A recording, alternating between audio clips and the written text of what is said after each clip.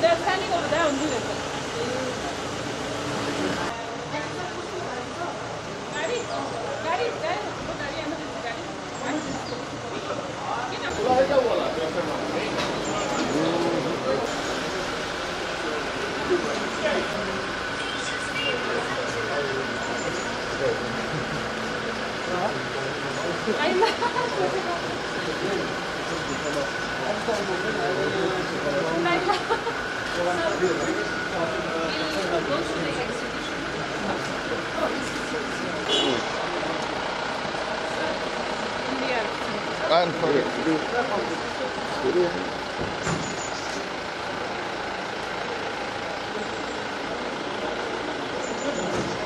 मैले पुग्दैछ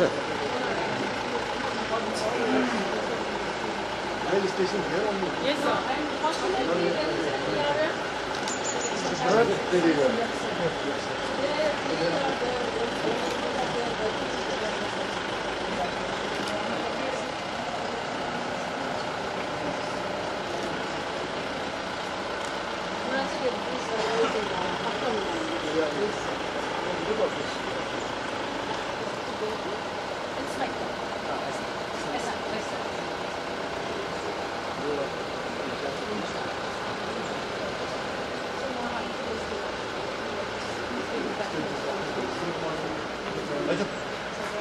उठाइदिए नहीं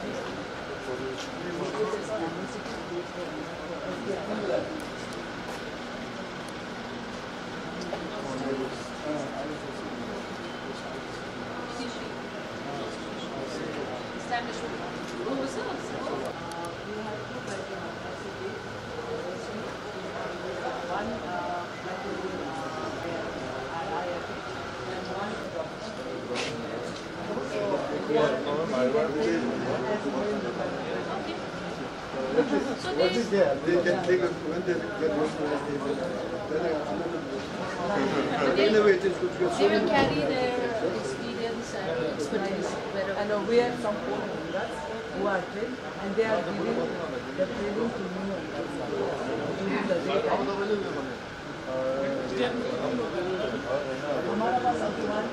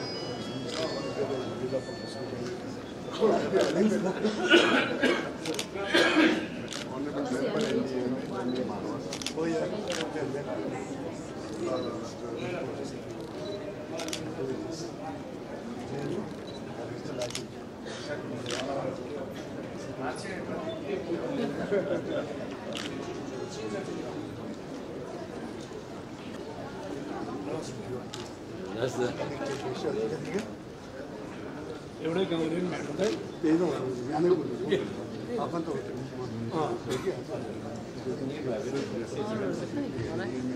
I'd like to make a request. Kindly switch off your mobile phones or keep it on silent mode.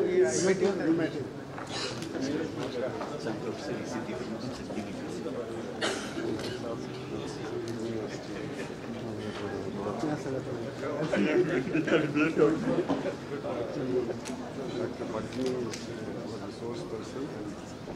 He has seen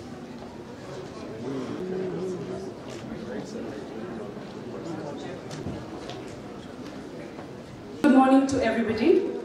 On behalf of Sikkim State Disaster Management Authority, Land Revenue and Disaster Management Department, Government of Sikkim, I would like to welcome our guest of honor, Honorable Speaker Shri L. B. Das, our chief guest for today, Honorable Minister for Land Revenue and Disaster Management, Education Department, and Law and Parliamentary Affairs Department, Shri Kunga Nima Lepcha, guest of honor, Retired Lieutenant General Shri N.C. Marwa, Honorable Minister for Forests, Science and Technology, and Mines and Geology, Honorable MLAs, Political Advisor to HCM, respected Mayor, Zilla Adhyakshas, Additional Chief Secretaries, Secretaries, Heads of Departments, Senior Officers, Distinguished Resource Persons, Representatives of NDRF, SDRF, members of press and media,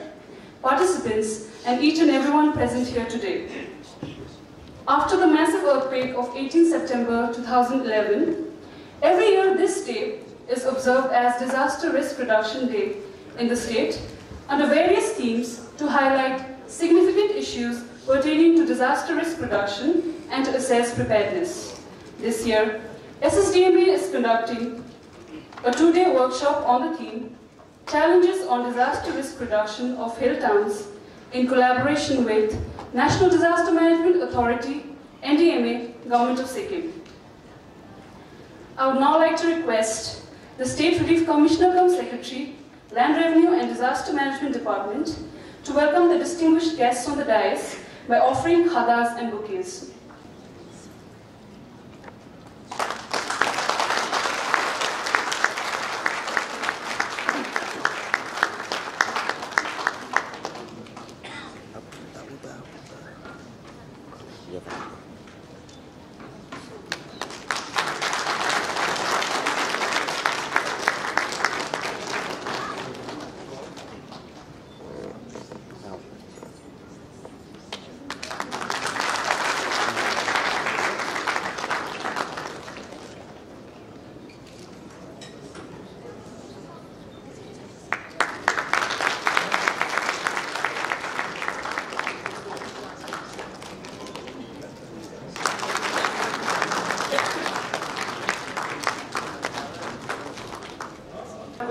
Students of Yorali Senior Secondary School to perform a song on awareness on disaster risk.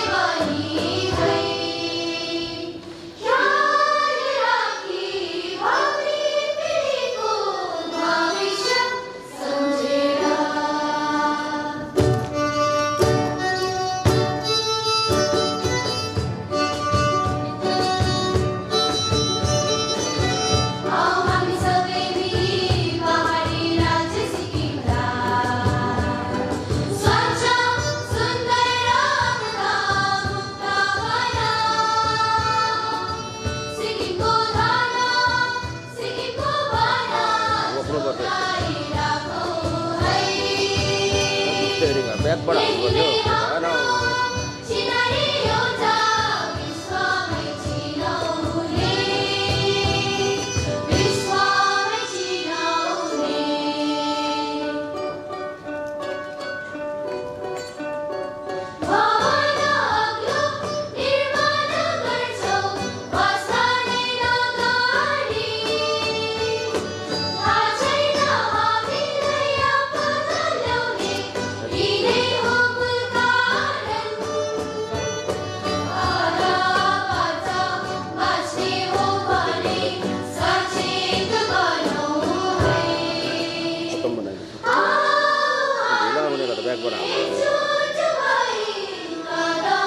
Programme भइरहेको छ त्यही भएर हिँडिरहेको छ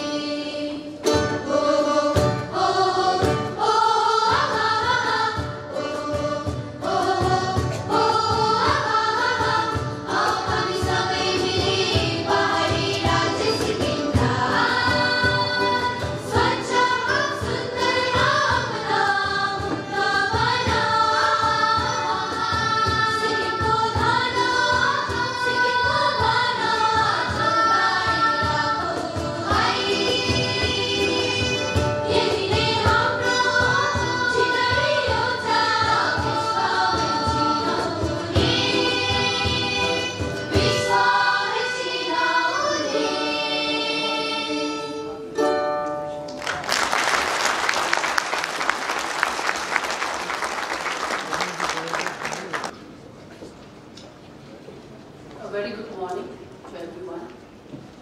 On 18 September 2011, Sikkim was jolted by an earthquake with a magnitude of 6.9 in Richter scale at 6:10 p.m. This earthquake was felt across northeastern regions of India, Nepal, Bangladesh, Bhutan, southern Tibet. 63 people lost their lives in the earthquake and several were injured. And the state faced extensive damage to its physical infrastructures, both in terms of private and government. Thereafter, 18 September has been designated as Disaster Risk Reduction Day to remind us of that fateful evening and to prepare us to be more resilient towards any disaster. It also reminds us how fragile our existence on this planet can be without a resilient ecosystem environment. Appropriate effort, efficient mechanism are imperative for both disaster risk reduction and climate change adaptation.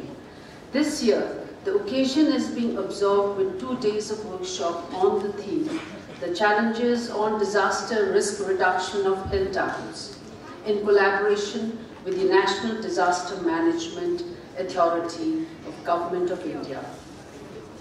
On behalf of the Department of Land Revenue and Disaster Management team of the state government, I am honored to extend my warm welcome to the Honorable Minister of Land Revenue, Disaster Management Department, Department of Education, Law, Legal Affairs, Sport and Youth Affairs Department, Sri Kumar sir, as the chief guest, and respected Lieutenant General N.C. Marwa, Honorable Member of the National Disaster Management Authority as the guest of honor. And I also would like to extend my warm welcome to the Honorable Minister of Forest, Environment, Science and Technology, Mines and Geology for his presence here today, and to the area MLA of Renock constituency, political advisors, economic advisors to the state government. And I also extend my warm welcome to the Mayor of the Gangtok Municipality, Upadakshas, Ziladakshas, who are present here amongst us. And I also extend my warm welcome to the Director General of Police, Additional Chief Secretaries, Principal Secretaries, Head of the Departments, Senior Technical Members of the line departments of the state government, District Collectors of our 4 districts, East, South, North, and West District. District Collector and his team have been unable to attend because of the situation in West District at present, which is suffering from tremendous havoc created with the landslide in Chong village under Yuksum subdivision, where they are working tirelessly with the NDRF team for evacuation. And I'm sadly to report that about 100 families have been displaced at this present moment.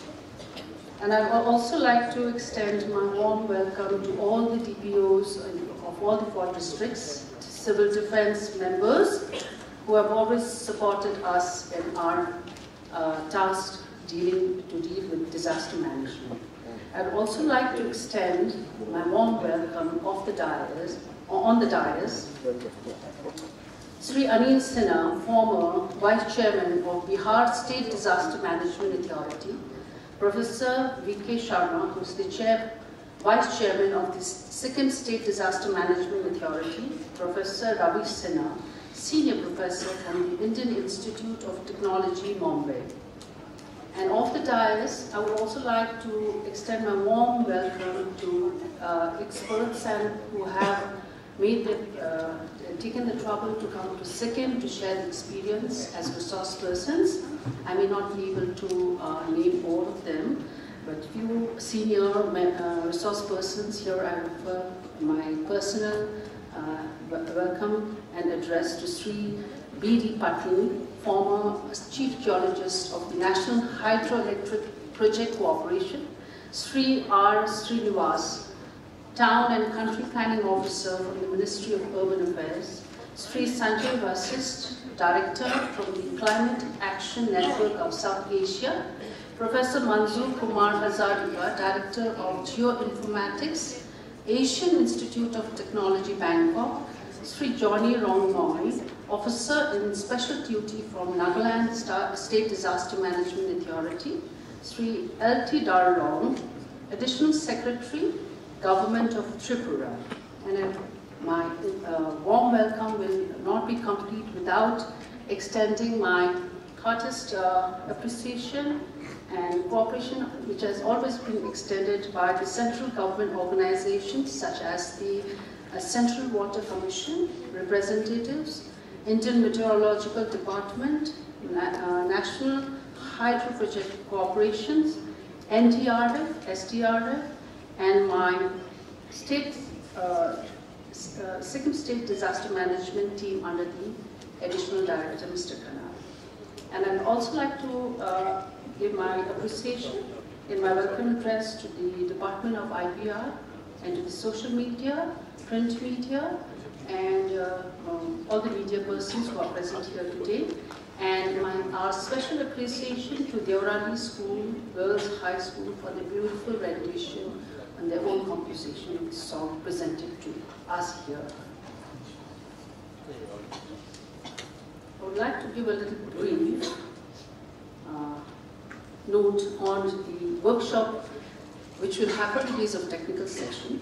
The concept of disaster resilience is a relatively new concept in India, requiring specific technical know-how and data for cities to draw up their resilience plans. It also needs awareness generation to be built among civil society and people to foster interest and support. The hilly areas are presently faced with the dilemma of maintaining a balance between development and environmental conservation. In the hill areas, the land available for undertaking various developmental initiatives is severely limited, and its utilization is further restricted by stringent environmental regulation, as also the fragile terrain characteristics. Under these mutually conflicting forces of development and fragile environment, the urban centers of the hills are witnessing unplanned and lopsided growth, whereby proliferation of hastily built infrastructures with scant regard to safety measures is becoming common, and a risk and a vulnerability to disasters. This trend, if allowed to continue unabated, is sure to result in a situation that might threaten the very existence of many hill habitations. The hill towns have been experiencing a very high pressure for development due to rapid urbanization, increasing economic activities, employment opportunities, such as increased tourist influx from the last few decades in Sikkim. As a result, tremendous development, both residential and commercial, has taken place in these environmentally fragile hill towns, which has drastically changed the overall impact and conflict between man, environment, and development. Over the years, Sikkim Disaster Management Authority is tirelessly working towards mainstreaming disaster risk reduction in developmental planning process. Some of the works undertaken are, I would like to name them, is number one, hazard risk vulnerability analysis in the 4 major towns of Sikkim: Gangtok, Indi, Gezi, Manganan, Namchi. 2. Architects, town planners, engineers, as well as masons have been trained in safe construction practices in Gangtok and in IITs. 3. And now we are in the process of installing in other landslide-prone areas in partnership with funding agencies and central government organizations. Completed in schools under the Amrut City project. 6. Rapid visual survey for major schools and hospitals was successfully completed. 7. The state government is committed in implementation of the Sendai framework for disaster risk reduction to be completed by 2030, for which an MOU has been signed by the state nodal department. The need to strengthen and upgrade our effort is relentlessly being reviewed periodically. I take this opportunity to bring forth a few pointers amongst this August gathering of experts and practitioners in context to building resilience in the hill areas. Current future risk and hazards for long-term sustainability. 2. Hazard-resistant planning, including risk-sensitive land use planning. 3. Selective strengthening and retrofitting of existing infrastructure to reduce vulnerability. 4. Awareness and preparedness has to be a regular feature at various levels. 5. Regulation and implementation has to be strengthened and strictly implemented. 6. Capacity building and emergency response has to be well coordinated, always. 7. Mainstreaming the concept of disaster resilience planning into master plan is much needed.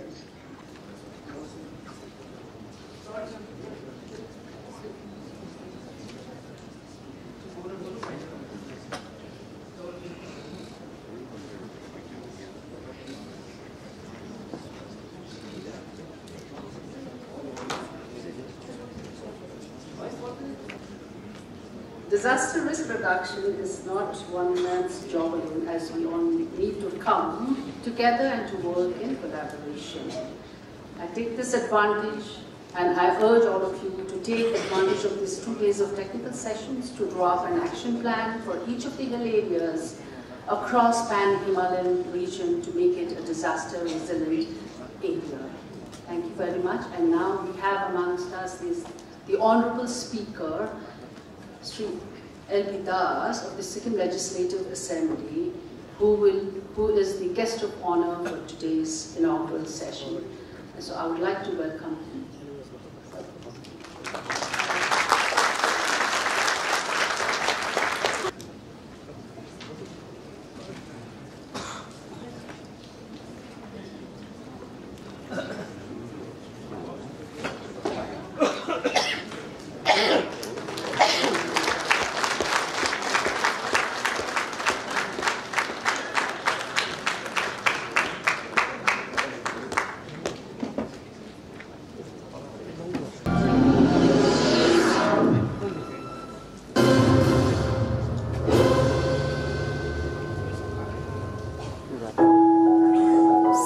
The land of mountains, streams, rivers, rivulets, cliffs, gorges, glaciers, and glacier lakes, which is formed out of continent-to-continent collision of Eurasian and the Indian plate. The fragile mountain state has various hazards that turn into disaster at a number of occasions. Due to high intensity rainfall, especially during monsoon, incidences of landslides and flash flood cause loss of life and property.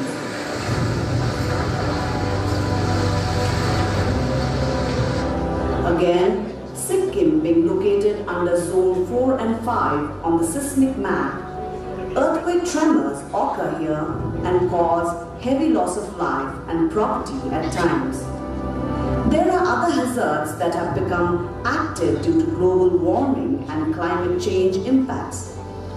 The erratic rainfall pattern with cloudbursts, increasing incidences of thunder, lightning and hailstorms are on the rise and has been causing loss of life and property. Cases of forest and household fire incidences are on rise.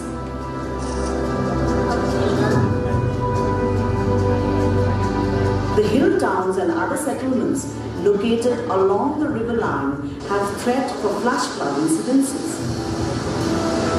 In the recent history in this region, the high-intensity rainfall of September-October 1968 did cause heavy damage through landslides and flash flood. In terms of earthquake, the Valentine Day earthquake of 14th February 2006 and of 18th September 2011 did cause heavy loss of lives and properties. The 6.8 magnitude earthquake of 18th September 2011 damaged total of 34,159 infrastructures and loss of 63 human lives apart from 710 injuries in Sikkim alone.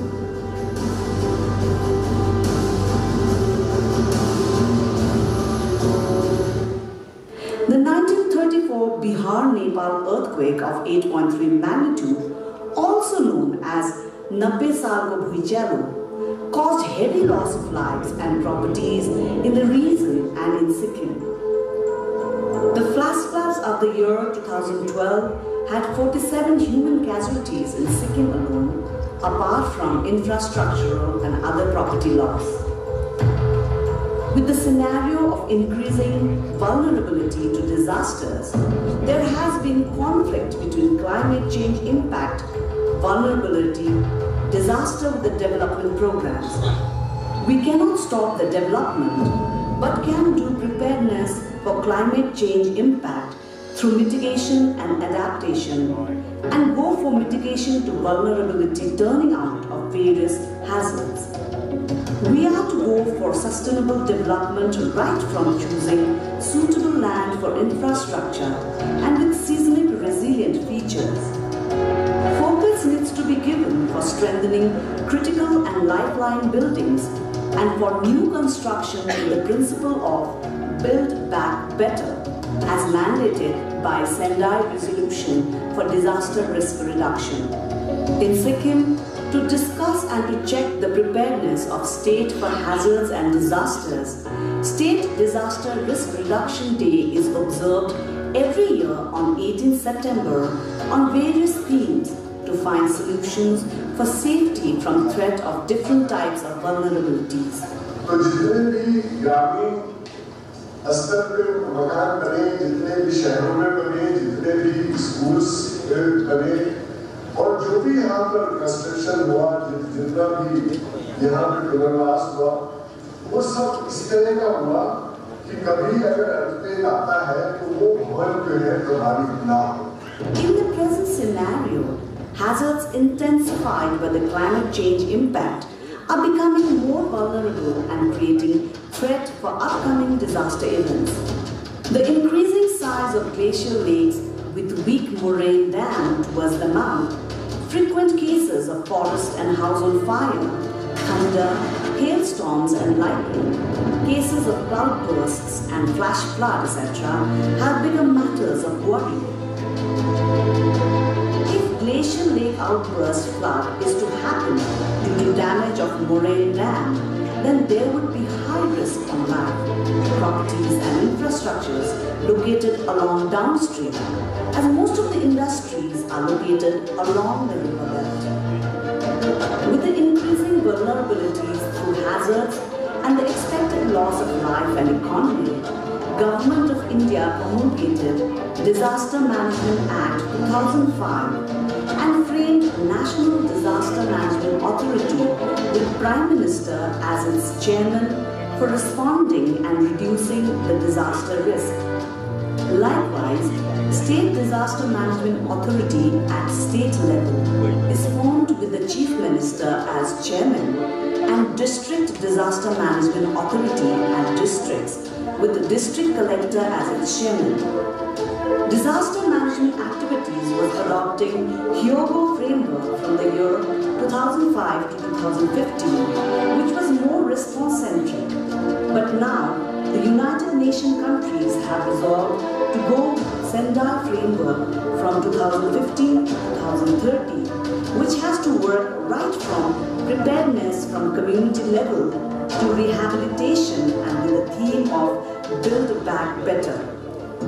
The Sikkim State Disaster Management Authority, SSDMA, has been formed in the state with Honorable Chief Minister as its chairman and other members. The SSDMA also follows Sendai Framework for Disaster Preparedness and Management.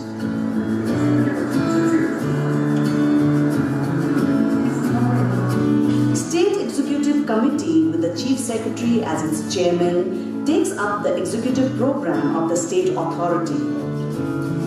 Following the Sendai Framework for Disaster Risk Reduction, the expected outcome by adopting priorities of action and goals would be the sustainable reduction of disaster risk and losses in lives, livelihoods, and health, and in the economic, physical, social, cultural, and business communities and countries and environmental assets of persons, business communities, and countries.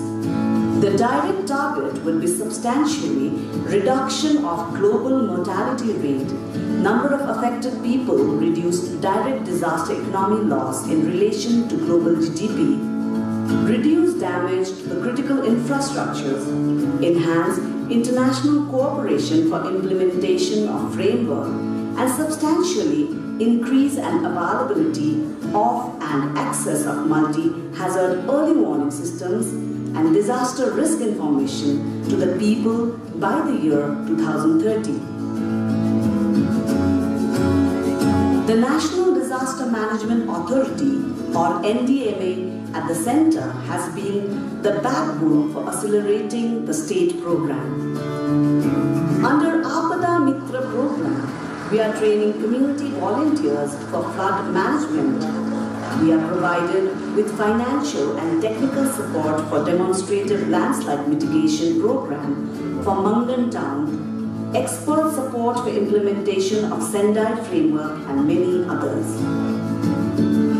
While following the Sendai framework, Honorable Prime Minister has brought out Prime Minister's 10-point agenda for disaster risk reduction to be followed up, which has broad topics as all the development sectors must imbibe the principles of disaster risk reduction, work towards risk coverage for all, encourage greater involvement and leadership of women in disaster risk management, invest in risk mapping globally, leverage technology to enhance the efficiency of our disaster risk management efforts, develop a network of universities to work on disaster issues, utilize the opportunities provided by social media and mobile technologies, build on local capacities and initiatives, ensure that the opportunity to learn from a disaster is not wasted,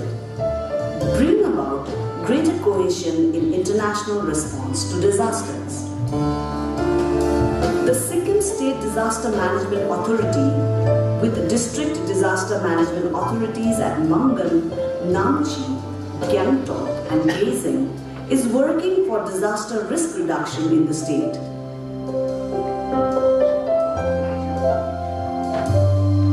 The Honorable Minister for Land Revenue and Disaster Management, accompanied by State Relief Commissioner and SSDMA team members, recently held meetings with international and national organizations at New Delhi for their support towards disaster risk reduction in the state.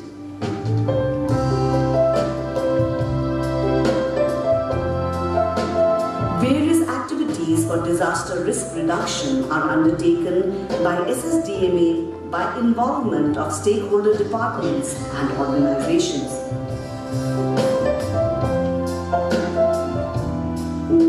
Every year, pre-monsoon preparedness meetings are held for preparedness for monsoon periods, by which loss of life and properties occur due to incessant rainfall and landslides. Team of National Disaster Response Force and State Disaster Response Force is also put on alert to move to the disaster site during emergency. Various response activities are taken up, whether be it distribution of ex gratia payments or rehabilitation activities.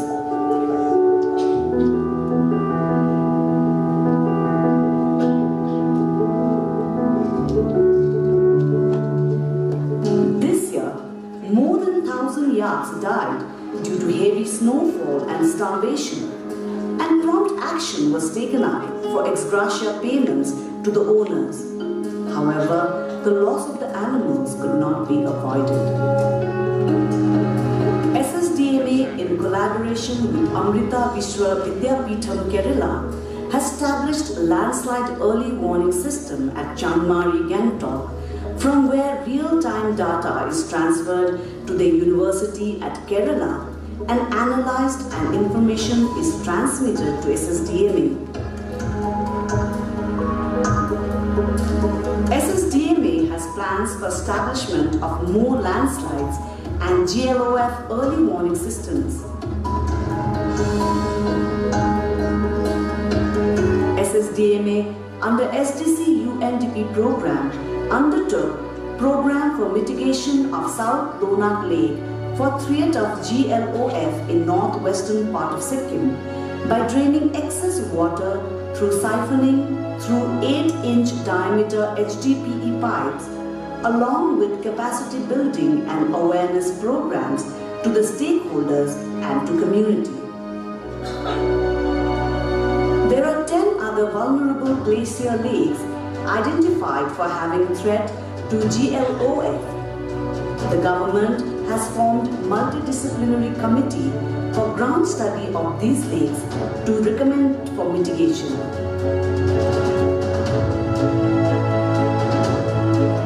The other activities for disaster risk reduction include mock drills for preparedness for various hazards by involvement of stakeholders and community.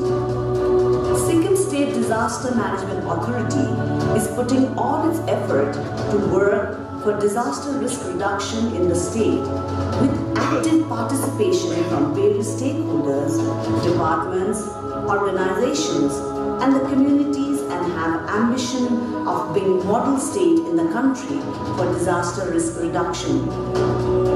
Disaster management plans are prepared and reviewed at state and district levels, and evacuation plans are prepared for various offices.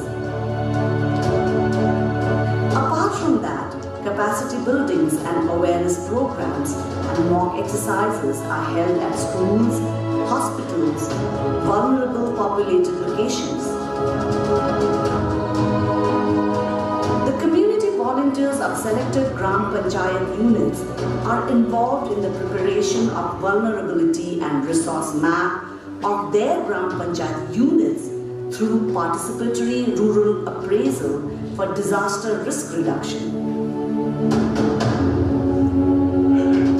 We have plans for training their rescue and other teams and provide control rooms and later make them trainers of trainees for neighboring Gram Panchayat units by following the priorities and goals as laid down in Sendai framework for disaster risk reduction.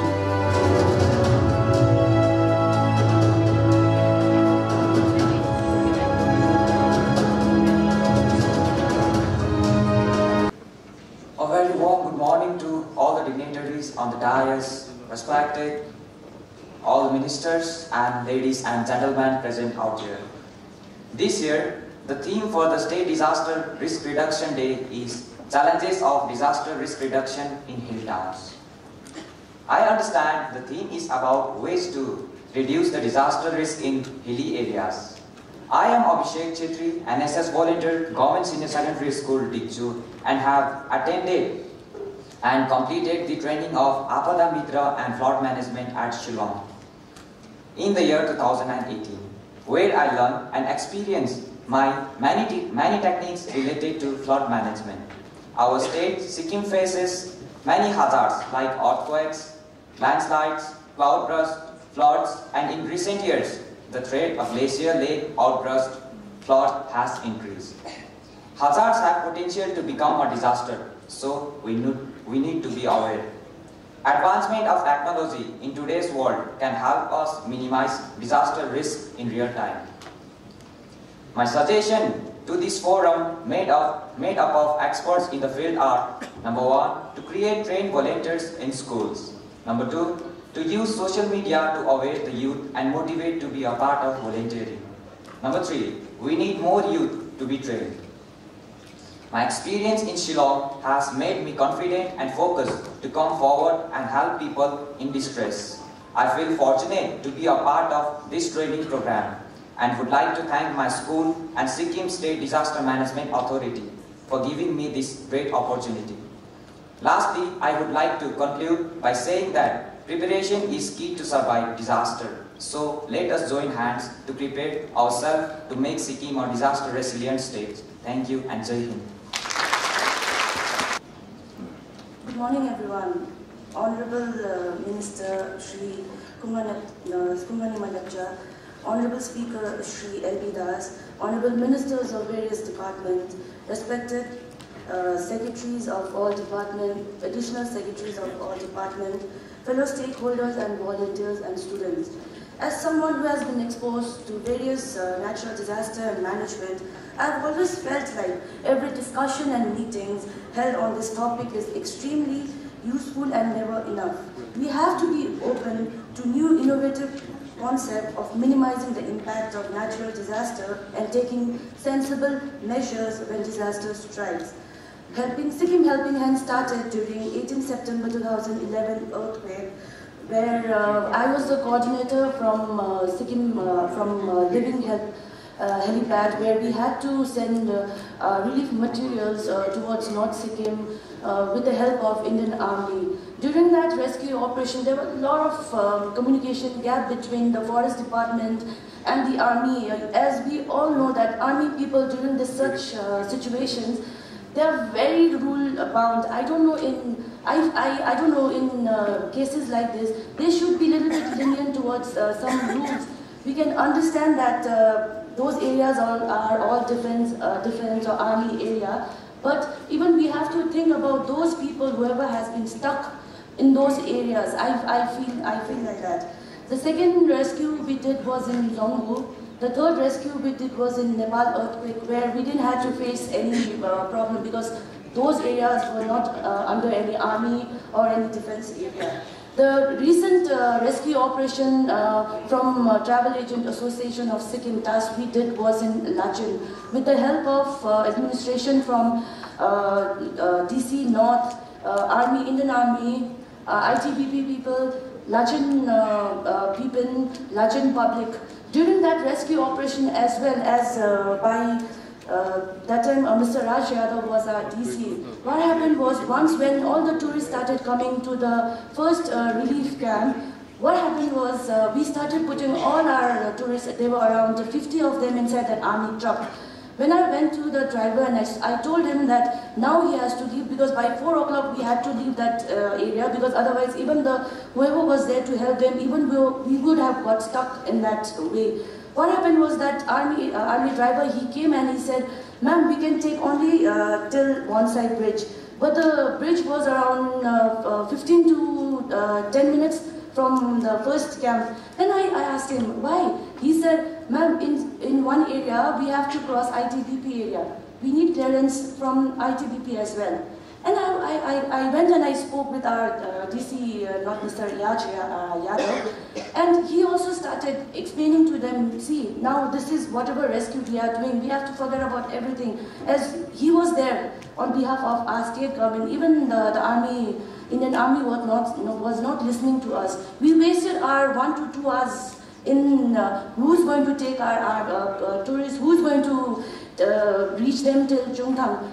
After discussing with them, I think it took us around 1 to 2 hours for our tourists to get evacuated from that area. We wasted our energy, we wasted our time out there.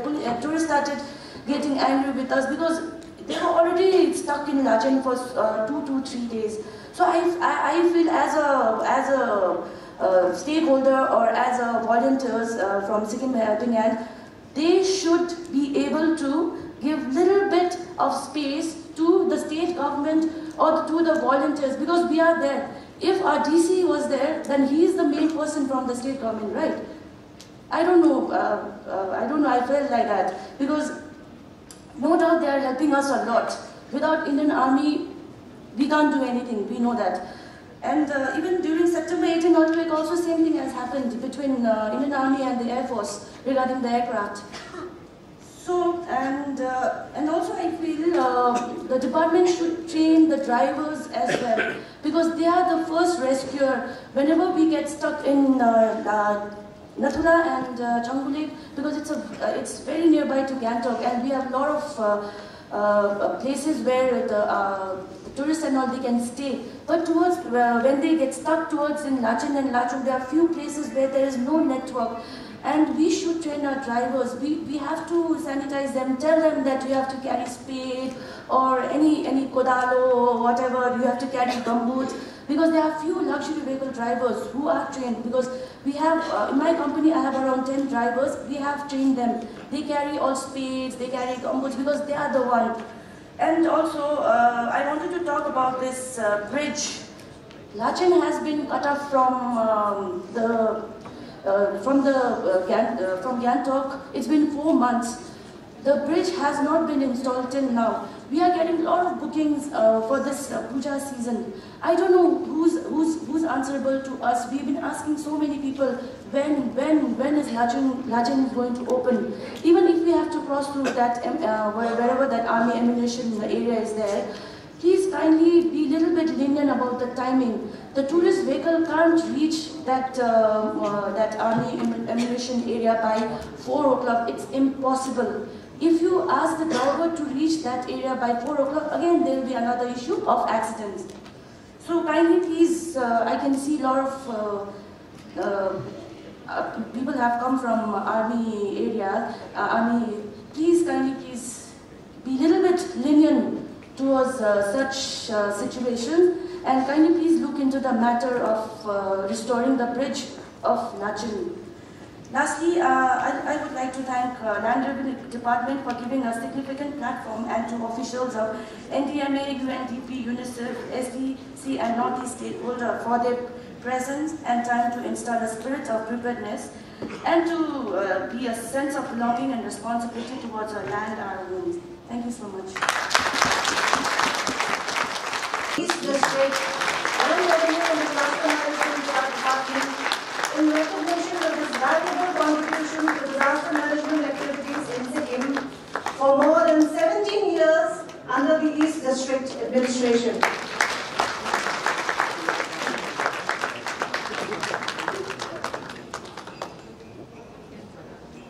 I now call upon Mr. Bhim Subba, Sikkim State Disaster Management Authority, Land Revenue and Disaster Management Department, is pleased to confer the certificate of commendation to Mr. Bhim Subba, Quick Response Team under the District Administrative Center, East District, in recognition of his valuable contribution to disaster management activities in Sikkim for more than 17 years under the East District Administration.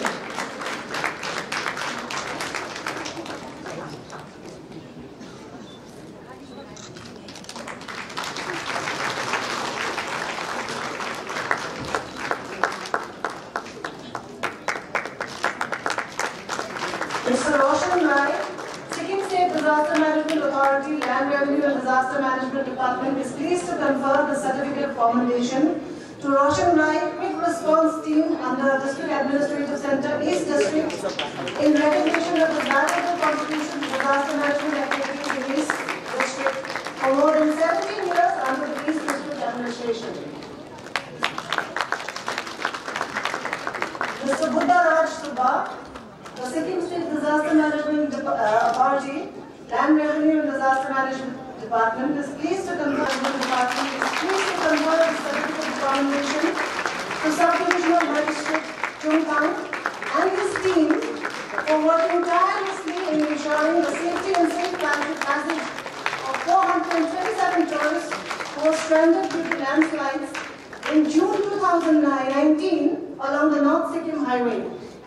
Officer Chintan, the Sikkim State Disaster Management Authority, Land Revenue and Disaster Management Department is pleased to confer the certificate of commendation to Sub-Divisional Police Officer Chintan and his team for working tirelessly in ensuring the safety and safe passage of 427 tourists who were stranded due to landslides in June 2019 along the Land Revenue and Disaster Management Department is pleased to confer the certificate of commendation to Lachin Gunsa for selflessly providing accommodation and food in Lachin to the stranded tourists due to several landslides in the month of June 2019. The ITBP 11th Battalion Pegong Department is pleased to confer the certificate of commendation to ITBP 11th Battalion Pegong for providing vehicles for transport and medical facilities to the 427 tourists stranded due to landslides in June 2019 in North Sikkim.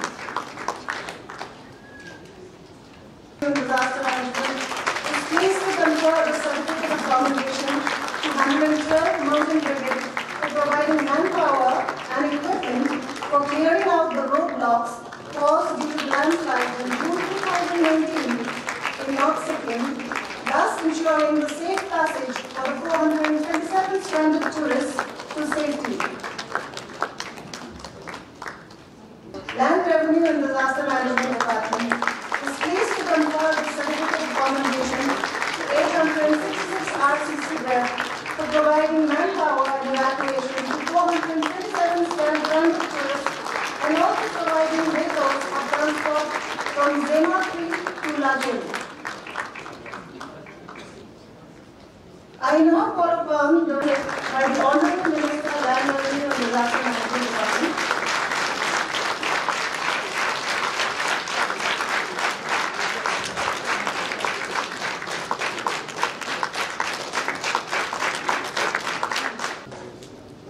Honorable Speaker Sir Shri Das, Honorable Minister for Land Revenue and Disaster Management, Shri K.N. Lecturer, Honorable Member NDMA, General Marwa Sir, Shri Anil Sinha ji, Vice Chairman, former Vice Chairman, Bihar State Disaster Management Authority, and former heading, UN recovery platform in Kobe, the very experienced, IAS officer who is working in this area, I think, since last more than 25 years. Professor Ravi Sinha ji, a very senior professor from IIT Mumbai. Madam Bhawan, who is heading the Relief Department, Relief Commissioner of the state, and Secretary, Land Revenue and Disaster Management, senior officers of Government of Sikkim, ministers, MLAs, I can see Mayor Sir, all the dignitaries who have come on our request to this beautiful state of Sikkim. I also join Madam Pradhan in welcoming each one of you to this beautiful state, to this beautiful city, Gangtok. And we are grateful to you that you spare your valuable time and you are here with us. It's very heartening that people from other part of the world, and particularly from Asia, now they are coming. I remember Dr. Dikshit came from Nepal a few years back, and this time also there is one senior professor from Asian Institute of Technology. He is here with us and he will be sharing his experience, and he has shown his willingness to work in Sikkim and to help us in science and technology, and how this science and technology can be useful in disaster risk reduction. I received mail from Director, Asian Disaster Risk Reduction Center, Kobe, ADRC. And ADRC was established in 1998, and since then I am very happy that Mr. Anil Sinha, who was there in the first meeting in Kobe. So Mr. Koji Suzuki, he has written and he has shown his interest that I will be very happy to help Government of Sikkim in your DRR program. And not only this, they are ready to share the technology, the QZSS technology, which is a space technology, to disseminate early warning system in the area where there is no telecommunication or information cannot be sent by any other means. So I think this is a unique technology which is developed, and Mr. Hazarika, who is here from Bangkok, he will be talking on this. And I'm grateful to Dr. Suzuki that he is willing to assist us and willing to give this technology to us. Not only this, I'm very happy that ANU in Australia, there are universities in Japan, they are willing to work with us, and it's a unique experience that people are seeing that Sikkim, it's really working on DRR, on the agenda which is given by Sindai framework. And in this short film, I think they set the tone and they gave, very clearly that how we are proceeding, in disaster risk reduction in this state.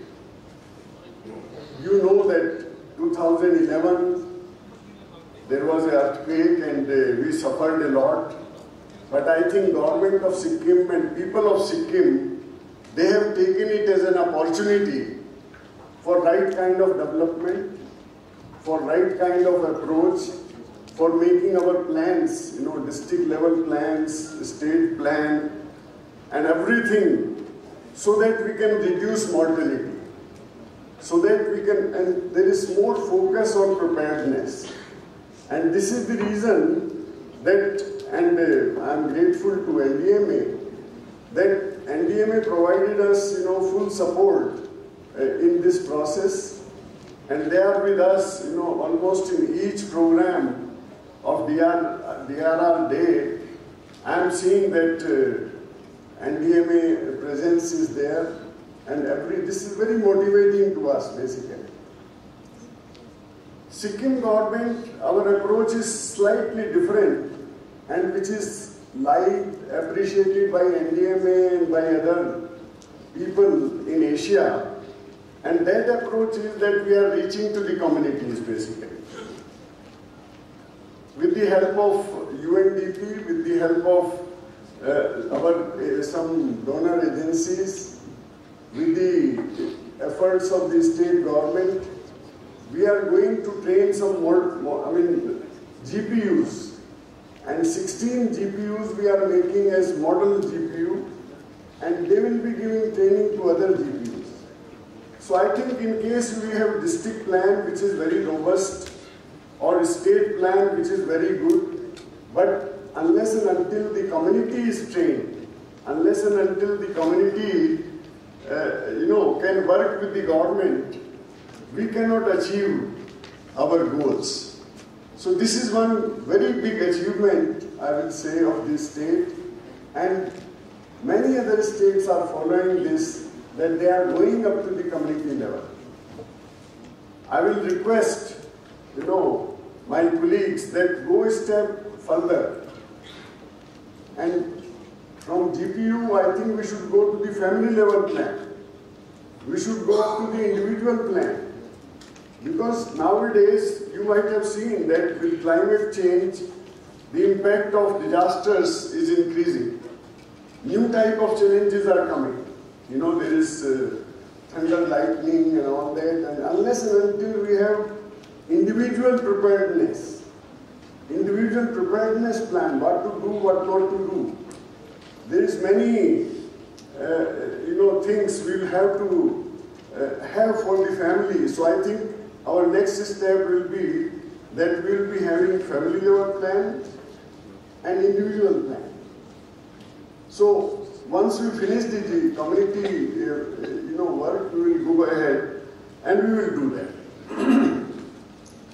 Our school safety program is very impressive, and I am very glad that from Delhi, Save the Children, they have done some work in Sikkim and in few schools, and I am so happy that these schools, they are appreciating their efforts, and DMA has given us some guidelines, for the school safety program, and I think we are doing it very successfully.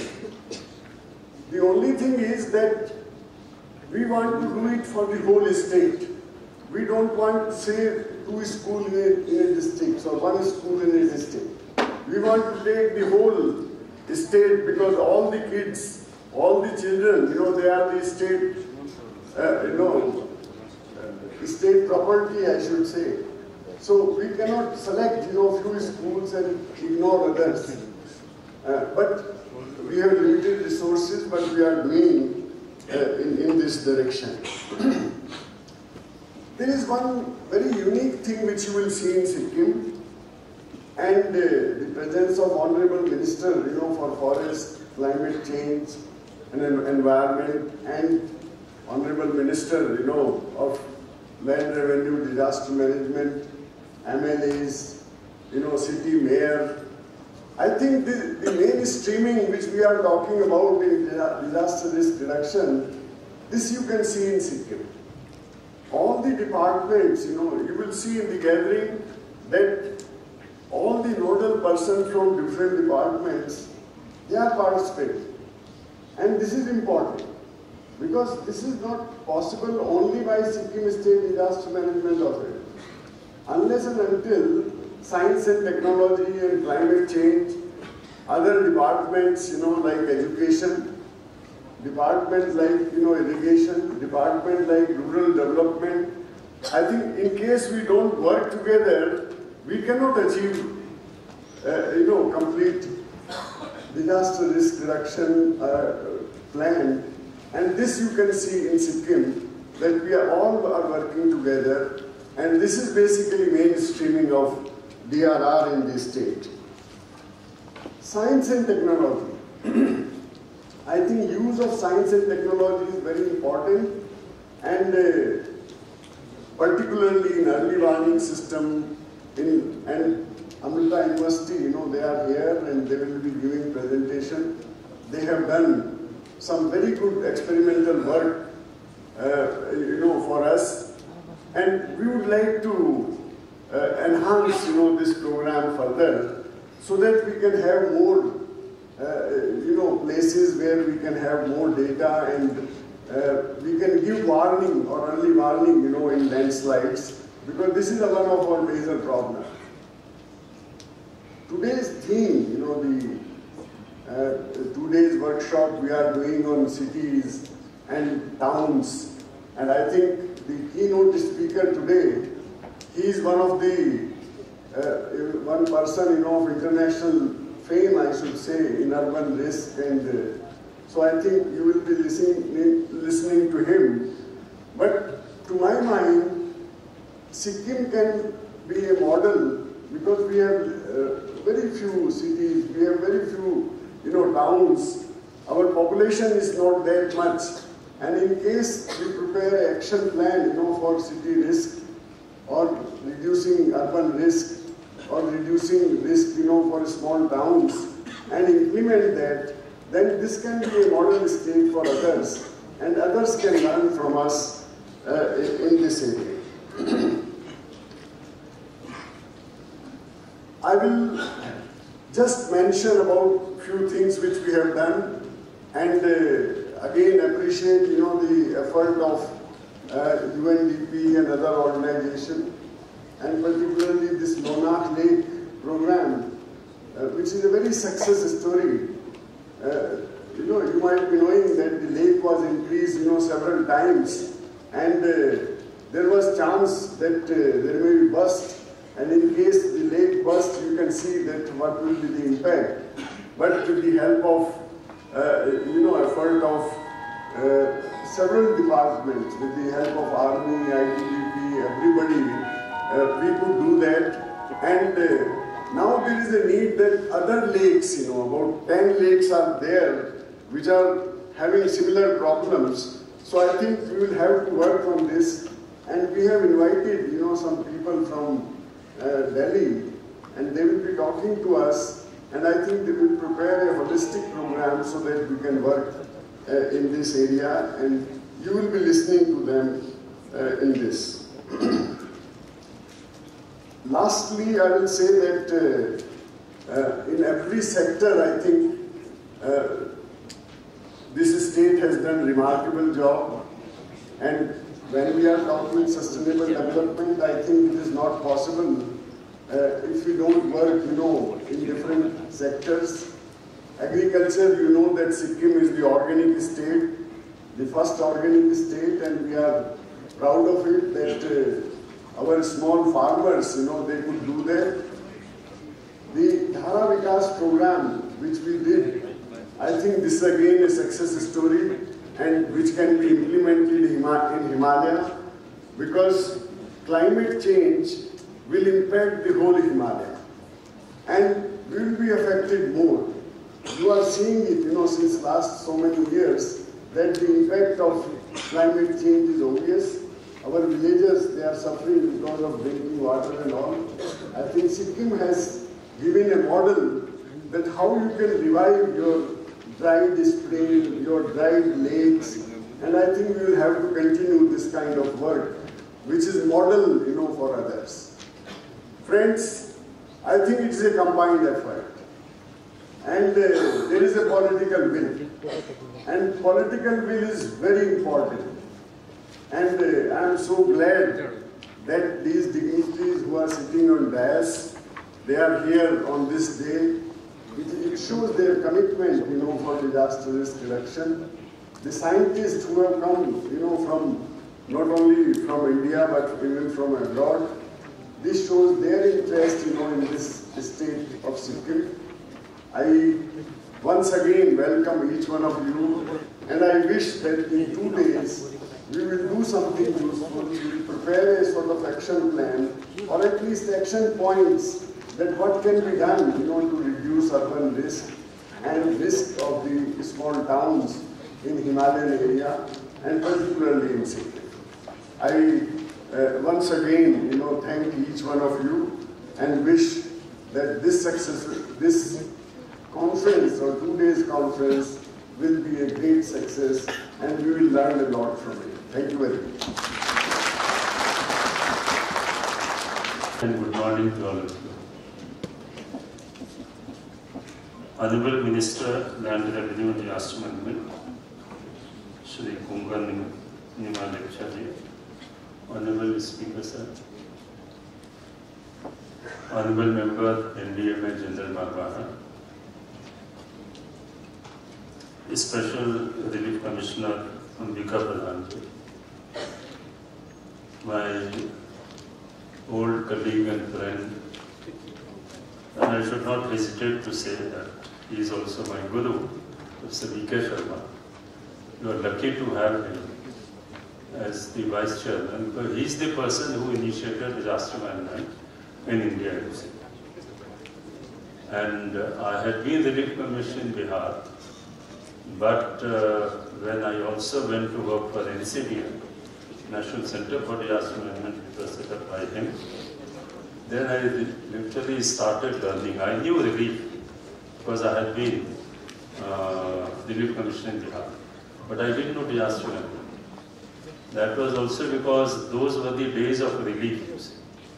You know, it is only when the UN started a global campaign, and the first campaign was International Decade for Natural Disaster Reduction. Now, from all these 90s. Now that is when I got to work in NCDM, and that is when my learning started. So thank you, Professor V.K. Sharma. Professor Ravi Sinha has been an old, very eminent colleague, very, very eminent in his own right. I'm happy that he is also here.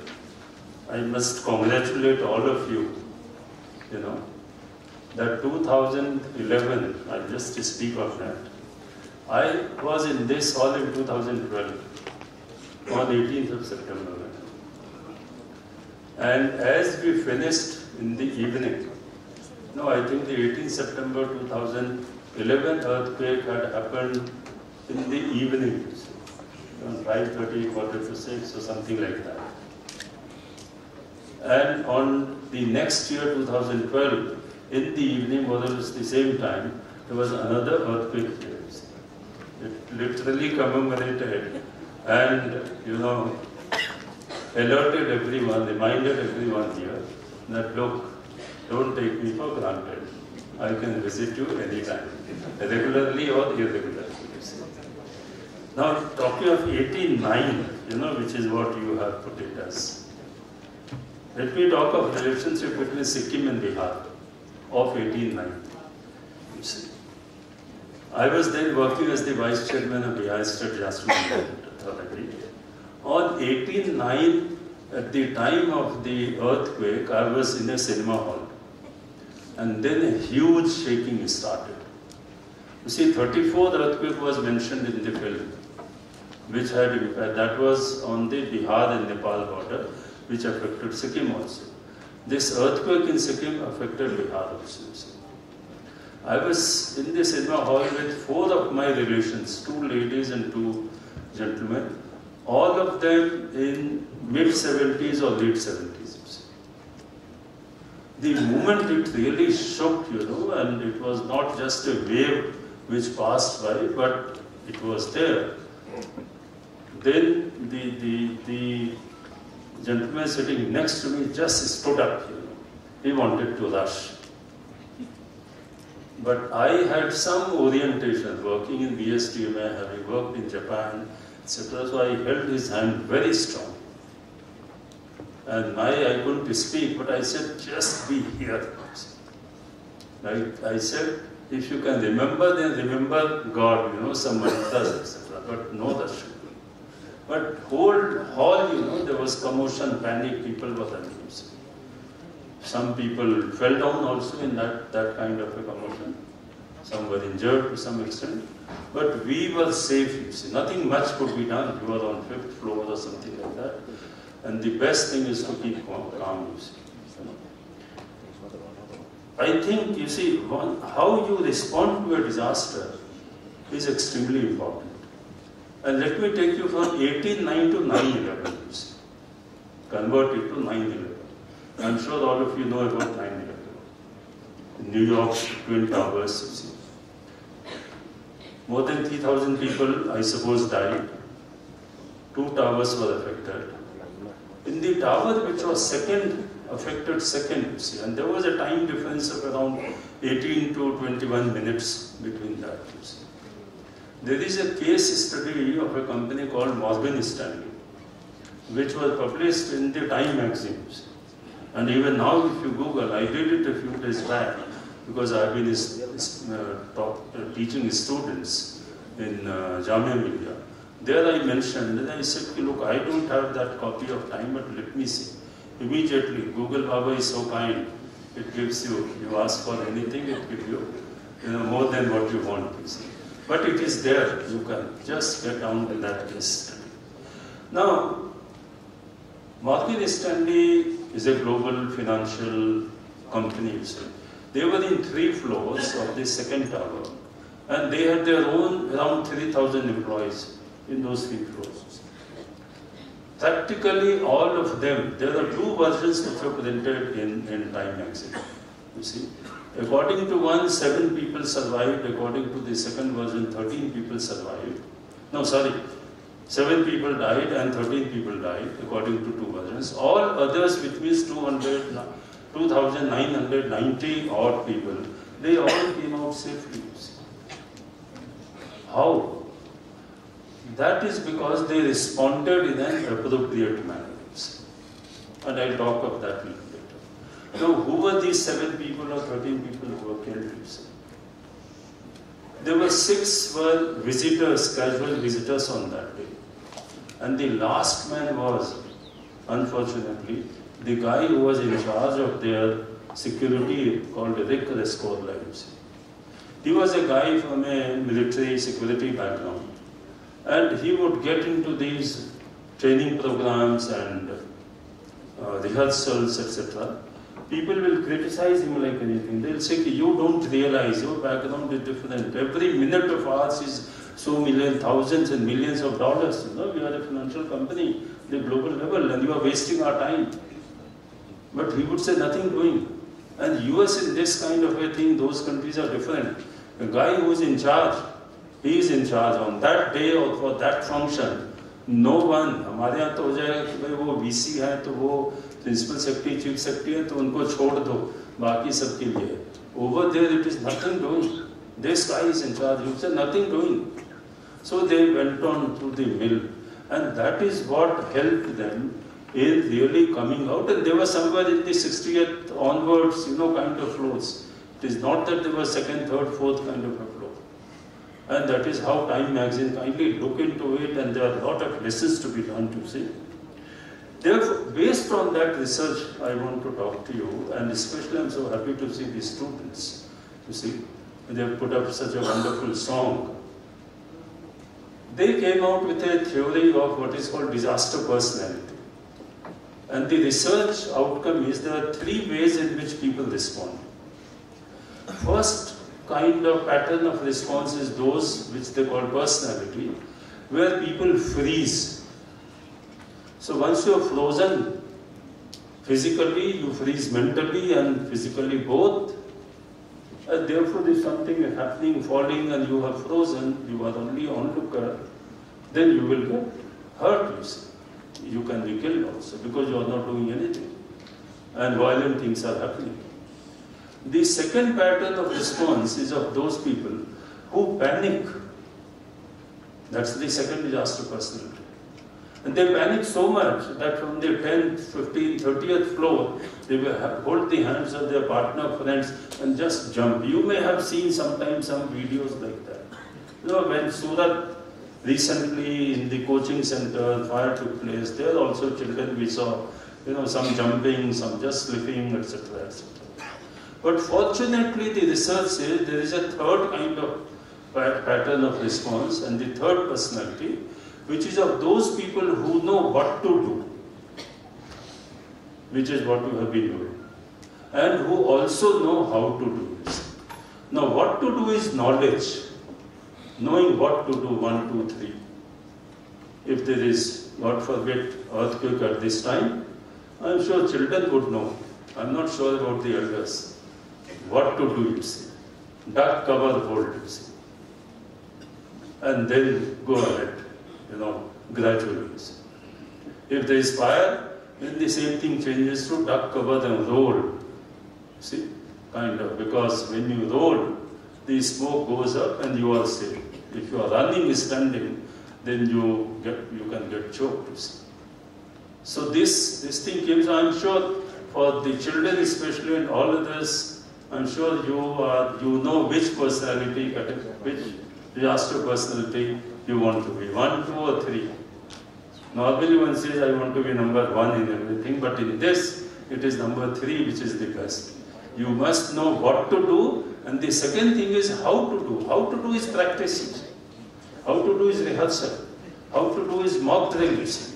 And that is the importance of doing it, you know, in the schools, in the society, in the malls, everywhere you see, this must be done. Because only knowing what to do and not converting into action, you see, appropriate action, can again leave you at the time of a, you know, crisis, sort of maybe confused. But if your body is trained to respond to it, then you are safe. And let me tell you, there are case studies of school children. When Nepal earthquake took place, I think there is a girl, Smita, Sneha Gupta. And then there is the case study of a British girl during tsunami 2004 December, Telly Smith, you see. But I'm not getting into details of that because you can access these stories, real life stories from Google Baba, you see. Now friends, see, we are going to talk of urban scenario. And what I have told you about Patna and New York, they are all urban scenarios. But the urban scenarios are not that simple. Urban scenario, especially relating to disaster, has become far too complex today than a disaster happening in the rural areas. There are all kinds of things which are there, you see. Apart from the climate change and the effects of climate change, all kinds of wastes are there.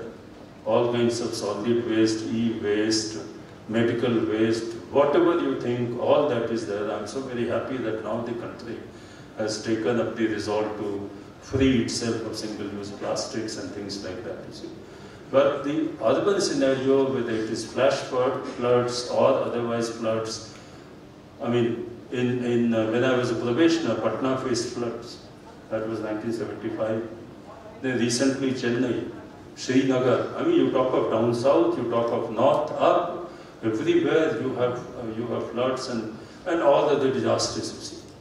Now, a look at Disaster Management Act in this context is very, very important. I'm happy it's been mentioned. But one thing which I'll especially like to tell everyone, kindly take a look at the definition of disaster as it is given in this Act. We all remember the NDMA, SDMA, DDMA, they are very important. There is no doubt. But what is at the center of the whole thing is the definition of disasters.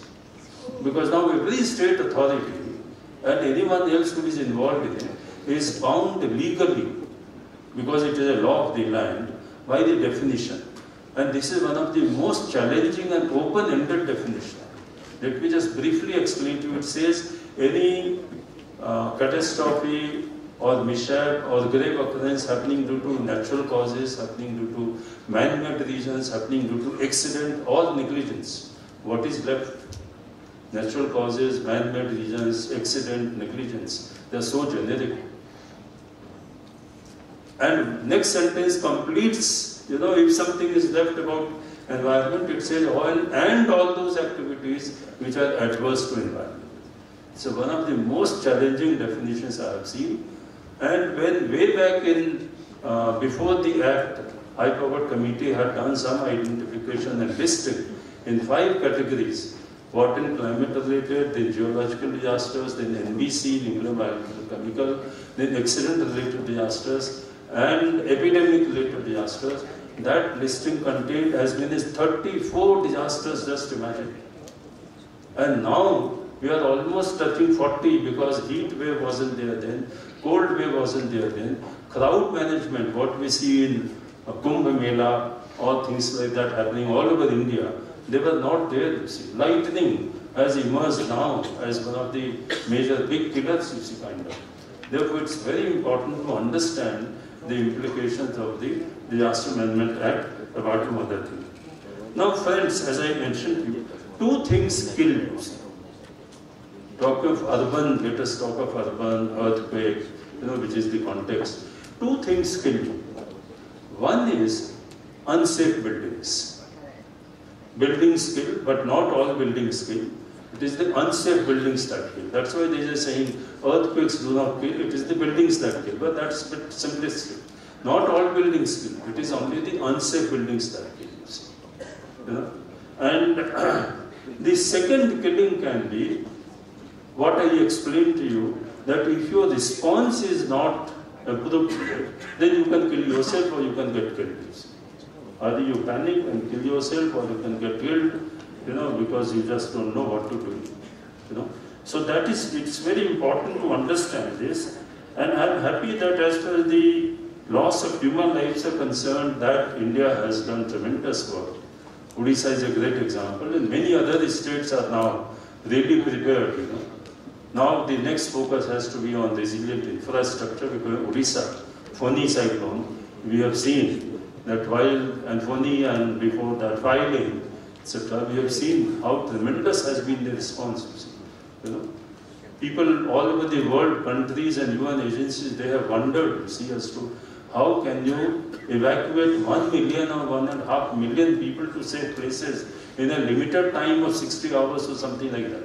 Because the cyclone gives you maximum 72 hours, you know, once this thing starts getting formed.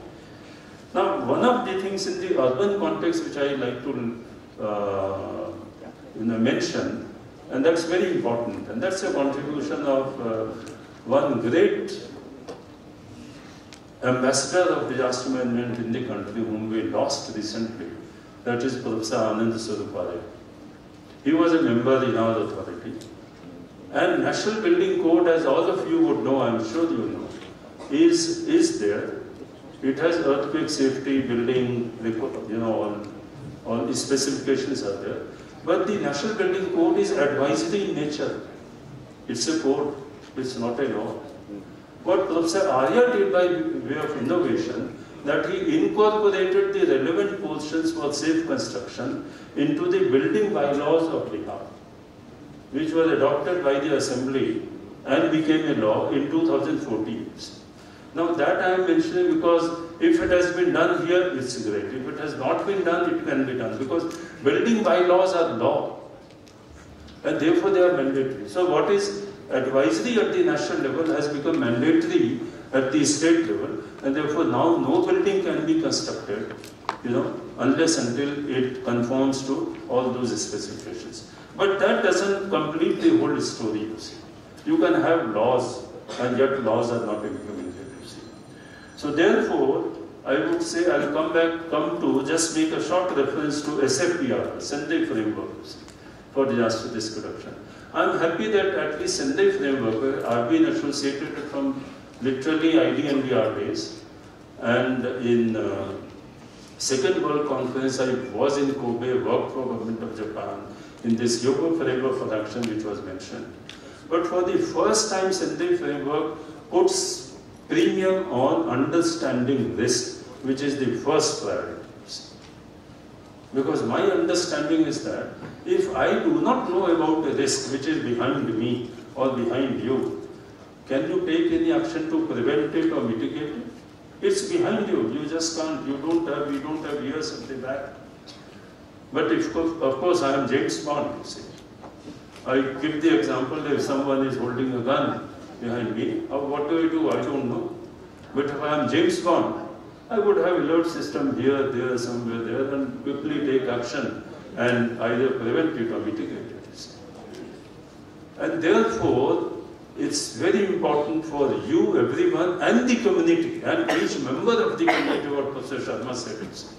Each member of the community to know what is the risk around, what are the hazards around us, which can convert into disasters. Madam also mentioned, you know, about hazard converting into disasters. So I think that is very, very important, and you have to do many things for that. In Bihar, we started observing safety weeks, starting with Earthquake Safety Week. You know, we thought one day is not enough. First, you know, we were confused by this whole UN Day, you know, which comes on 13th of October. So there is one day, and we are talking 34 disasters to 40 disasters. How can you sensitize or give people, you know, messages on so many disasters? So we said, no, for each disaster, let's have some dedicated kind of mechanism. So we came to the idea of week, because Bihar is a big state, 38 districts, 10, 11 crore of population. So we have earthquake safety week starting on the same day when the 34th earthquake took place, which was mentioned. We have some fire safety week, which was observed nationally, but we have enlarged, you see. Then we have road safety week, again observed nationally from before, but we have really enlarged because road accidents have become a big killer, one of the biggest killers. Then flood safety week, and finally we started, a school safety fortnight. It has been mentioned, Dr. Sharma mentioned about, I am very happy to know the great work which is being done. But what we are doing is, first fortnight of July is under this Mukhyamantri School Suraksha program. You see, the whole fortnight, first fortnight of July is school safety. And later on, another innovation was that let it not become only annual activity. So every Saturday is observed as Safe Saturday. So there is some activity every Saturday, so that it remains on the agenda and mind of the children. So you start with earthquake, then you start with fire. So today, if you go to, and what Dr. Sharma said we have done, and we enlarged from the National School Safety Program of NDMA, which was a great initiative, and which is what enabled us. We have all the schools covered in all districts. So, and including private, because when I took the whole proposal to the Chief Minister, Mr. Nitish Kumar, he said, why are you leaving private schools? I said, sir, you have said what I am feeling here. Because otherwise in a government program, I didn't know whether I can put private schools.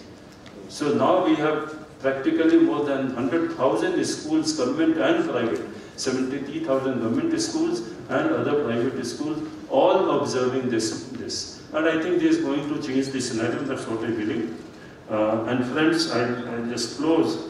You see, mainstreaming, of course, maybe I'll talk about it in the later session, but let me end by two mantras which I like to share with you. And these two mantras are in the form of slogans.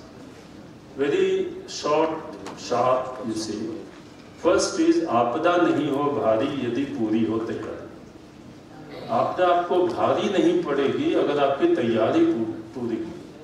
Which is what many cases, phony or filing, etc., we have seen. But the other side of the coin is कि तैयारी नहीं है तो आपको भारी पड़ेगी. Which is what has happened in some other cases. I don't want to name, people can feel that some state is indirectly being criticized. But there are disasters where we have not been prepared at all, you see. Kerala was not prepared for the 2018 floods, and they really faced it. And the second mantra is, Vikas aisa ho jo aafat se bachaye. This is about development process. Vikas aisa ho jo aafat se bachaye, और विकास ऐसा हो जो आफत न बन जाए. अगर ये विकास है और अभी शेकिंग होती है, then this very building will save us. Let me tell you, it can get damaged. You say, I will get damaged but save you.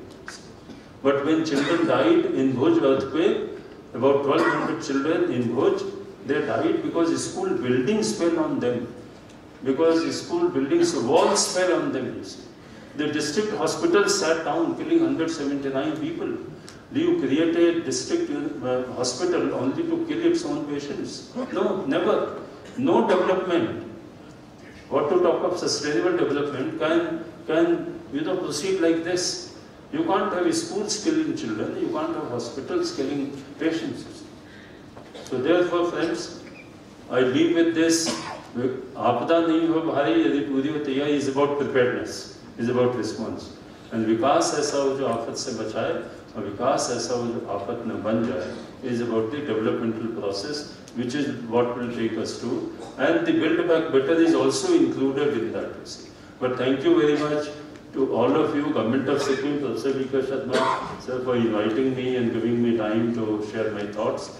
I am really privileged and honored. Thanks.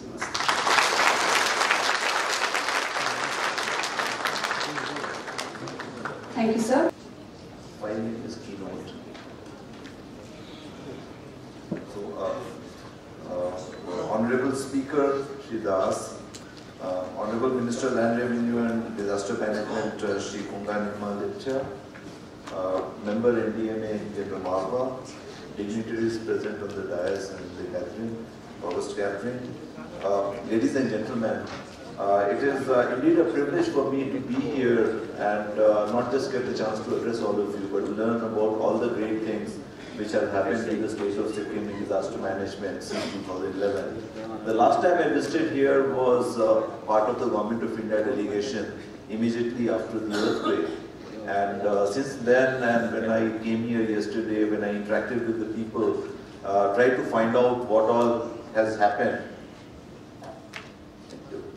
What all has happened since then. So it has been very gratifying to see the tremendous progress made over here under the able leadership of Professor Vinod Sharma and the rest of the colleagues and the state government in terms of really taking very solid steps to mainstream disaster risk management and to really make sure that all organizations of the government as well as outside the government give primacy to safety from disaster in their day-to-day functions.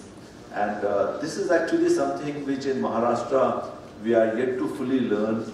So as a member of the Maharashtra State Disaster Management Authority, I think this is a lesson I'm going to take back to our Chief Minister, that we also need to learn something from Sikkim and see how this entire initiative has been brought to the people, and so we can also try to replicate the kind of efforts you have made, and I'm sure that there would be important lessons by which we can improve. What I want to present today is some of the, no, this is the other presentation, this is the other file. A bit about the challenges and exactly where we are going, and also to give some of my perspective regarding where the big challenges lie. So obviously, so I'm going to focus mainly on the urban disaster risk. We all know and we all experience that India is very, very rapidly urbanizing, and right now we have about 34% of our population which is urban. And it was much less a decade ago, even much lower than that in the previous decade. And most of the increase in our urban population, and this is important from disaster management point of view, most of the increase in urban population is coming because of migration from rural areas. And quite obviously, most of the people who are migrating from rural areas are the people who are not that well off economically. So what happens is that if I look at the per capita capacity to absorb shocks, every year in the urban area it is less than the previous year. So when we talk about disaster management, actually we are talking about every year a larger and larger pool of people who are less capable than the previous year. So disaster management investment in terms of the time, the effort, the attention which is paid, as well as the resources which are going to be devoted, is actually geared or should be geared towards helping these large number of people coming in every year who are somehow struggling just to make a living. And that is a fundamental difference between urban disaster management approach as required compared to everything else which we do in the government. So this is the only place where by investing more, we are not becoming better. As we invest more, we need to invest even more because the problem is becoming bigger. Because more number of poor people are there in the urban areas. So in the northeastern states, we have a similar situation that the urbanization is very, very rapid. And basically what happens is that there is also this transient urbanization. A lot of people come to the urban areas because of the work in the government offices, because the courts are here, the hospitals are here, the schools, colleges, universities are here. They are all in the urban areas. So there is also this transient urbanization over and above the permanent urbanization of the relatively less well-off people. And when the disaster occurs, what it implies is that there are a large number of people who are away from their homes. So first of all, they are not rooted to the place where they are stuck in disaster. And secondly, they are worried about and they are trying to take care of other family members who are away from the place which they are stuck. So there is an effort and there is a tendency that they need to reach back to their base and try to help them. And that also causes to the stress and that also causes to the disruption which happens in a disaster in the hill states like the Northeast. So disaster management also has to have this dimension in the part of our planning process. So this is, for example, is one of the recent pictures of Gangtok. And if you see it, obviously it's a very, very beautiful place, and that is the reason why it is such a major tourist attraction. But the key thing is to see the very, very steep hill slopes.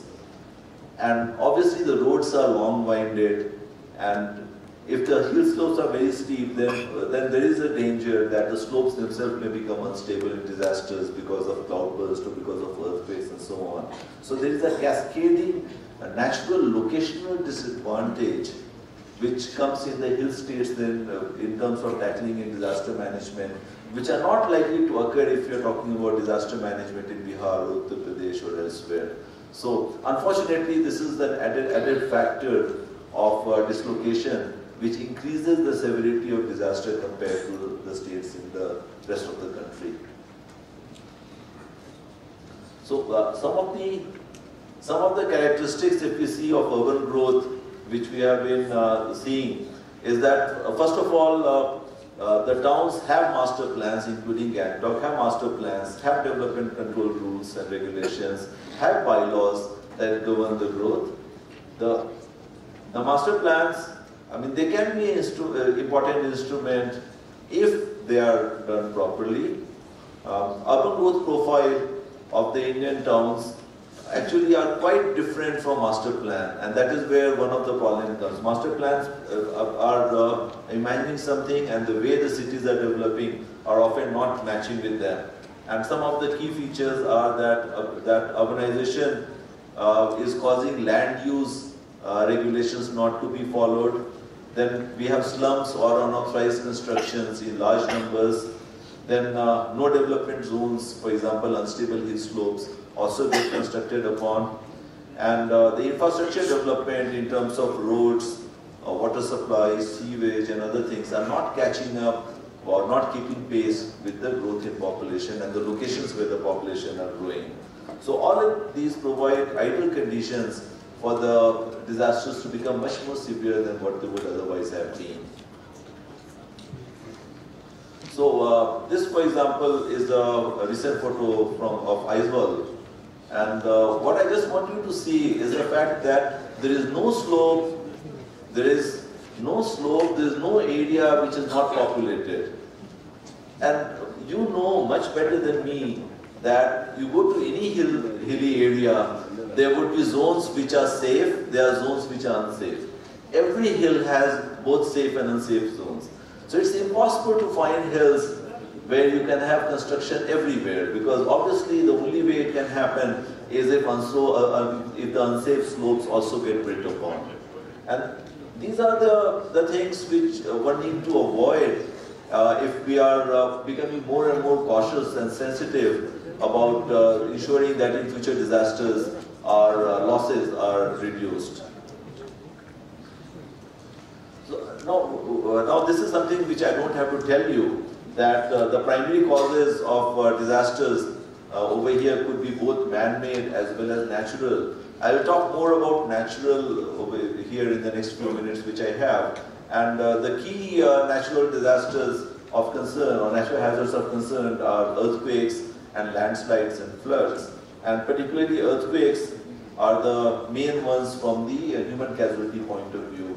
Floods are causing a lot of losses, but human casualties in floods have been substantially contained over the decades. But in earthquakes, we are still not able to reduce that. And what happens?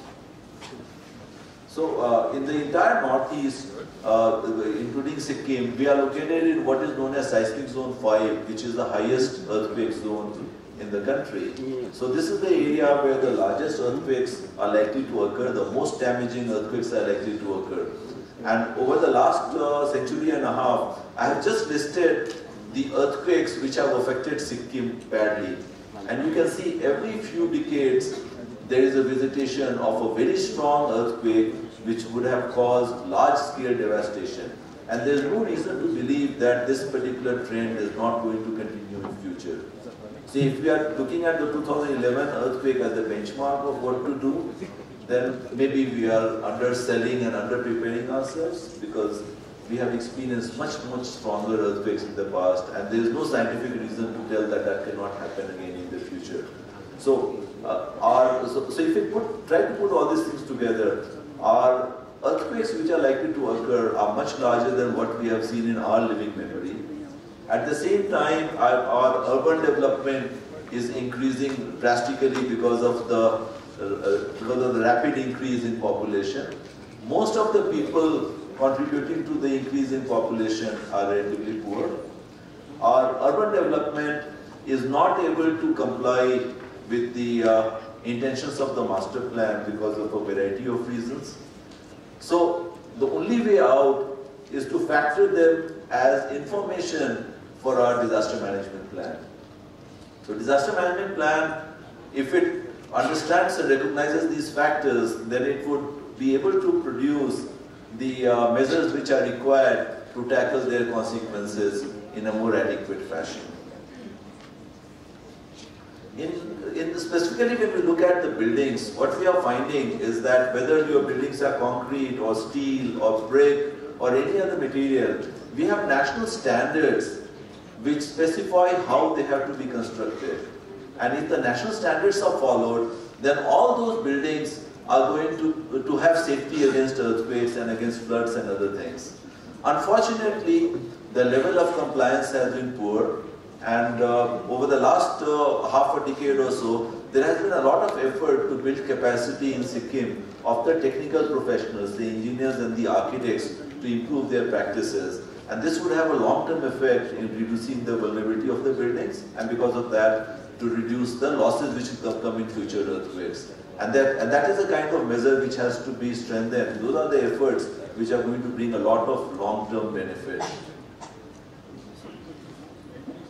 So, as I mentioned, that the compliance with IS code is generally not very good so far in what we have observed. But compared to 2011, when I saw the buildings yesterday, even when we were driving by, I could make out that there are a lot of those telltale signs, the so-called telltale features, which are now in the buildings which were being constructed compared to them not being there in the buildings a decade ago. So obviously, there is on-the-ground change, a very organic, a very, you can say, a down-to-earth kind of change happening, which is already making all of us who are currently in Gangtok safer compared to when we were here in 2011. So that's a positive factor. But then that has to be increased drastically, that has to be made much more widespread. And that would be one of the factors to take into account in disaster management.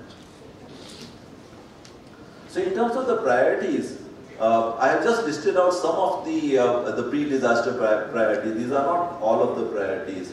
So one is that there has to be a more realistic knowledge of hazards. The really big disasters occur with sufficiently long interval that the human memory is not able to carry it.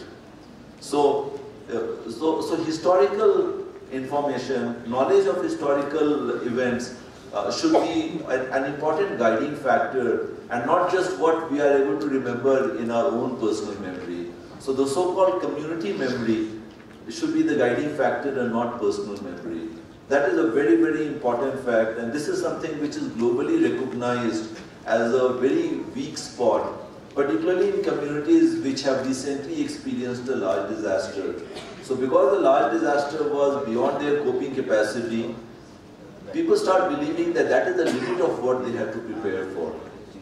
Because as it is, it was beyond their coping capacity. And often they are found that they were way short when the real, much bigger thing happens. And it happens inevitably. Second is the knowledge of vulnerability, our built environment, the location where we are, the kind of facilities which we have. What is this resilience to the disasters which are going to occur in future? We need to understand them. If they are adequate, we have to feel good about it, as well as factor that in. If they are not adequate, we have to recognize what are the consequences of that weakness and factor that in. And then that has to be, again, a part of our pre-disaster priority.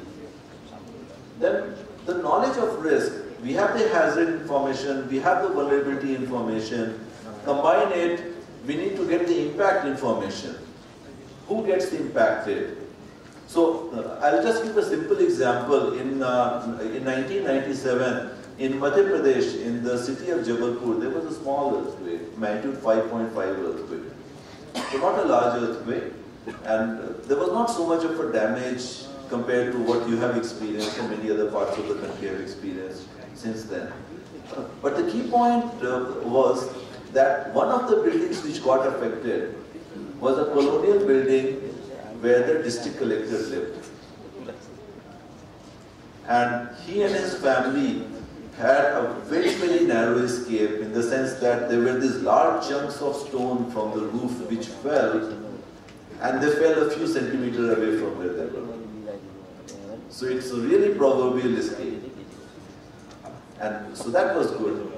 Now, one of the things which happened is that in the family, there was a nervous breakdown because of the shock of what they had just experienced.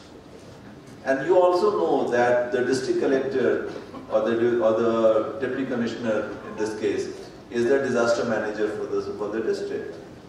So there are so many legal and administrative responsibilities which are tied to the signature of the deputy commissioner. And at the time when the person is grappling with a personal tragedy and having to deal with the tragedy of the district as a whole, there is no simple balance on how to do these all together.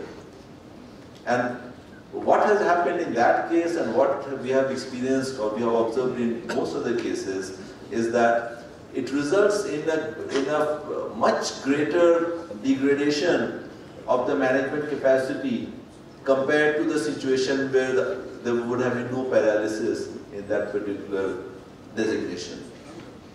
In the case of Jabalpur, of course, the next day somebody else was airlifted and brought in and was made as the acting deputy collector to get those functions started.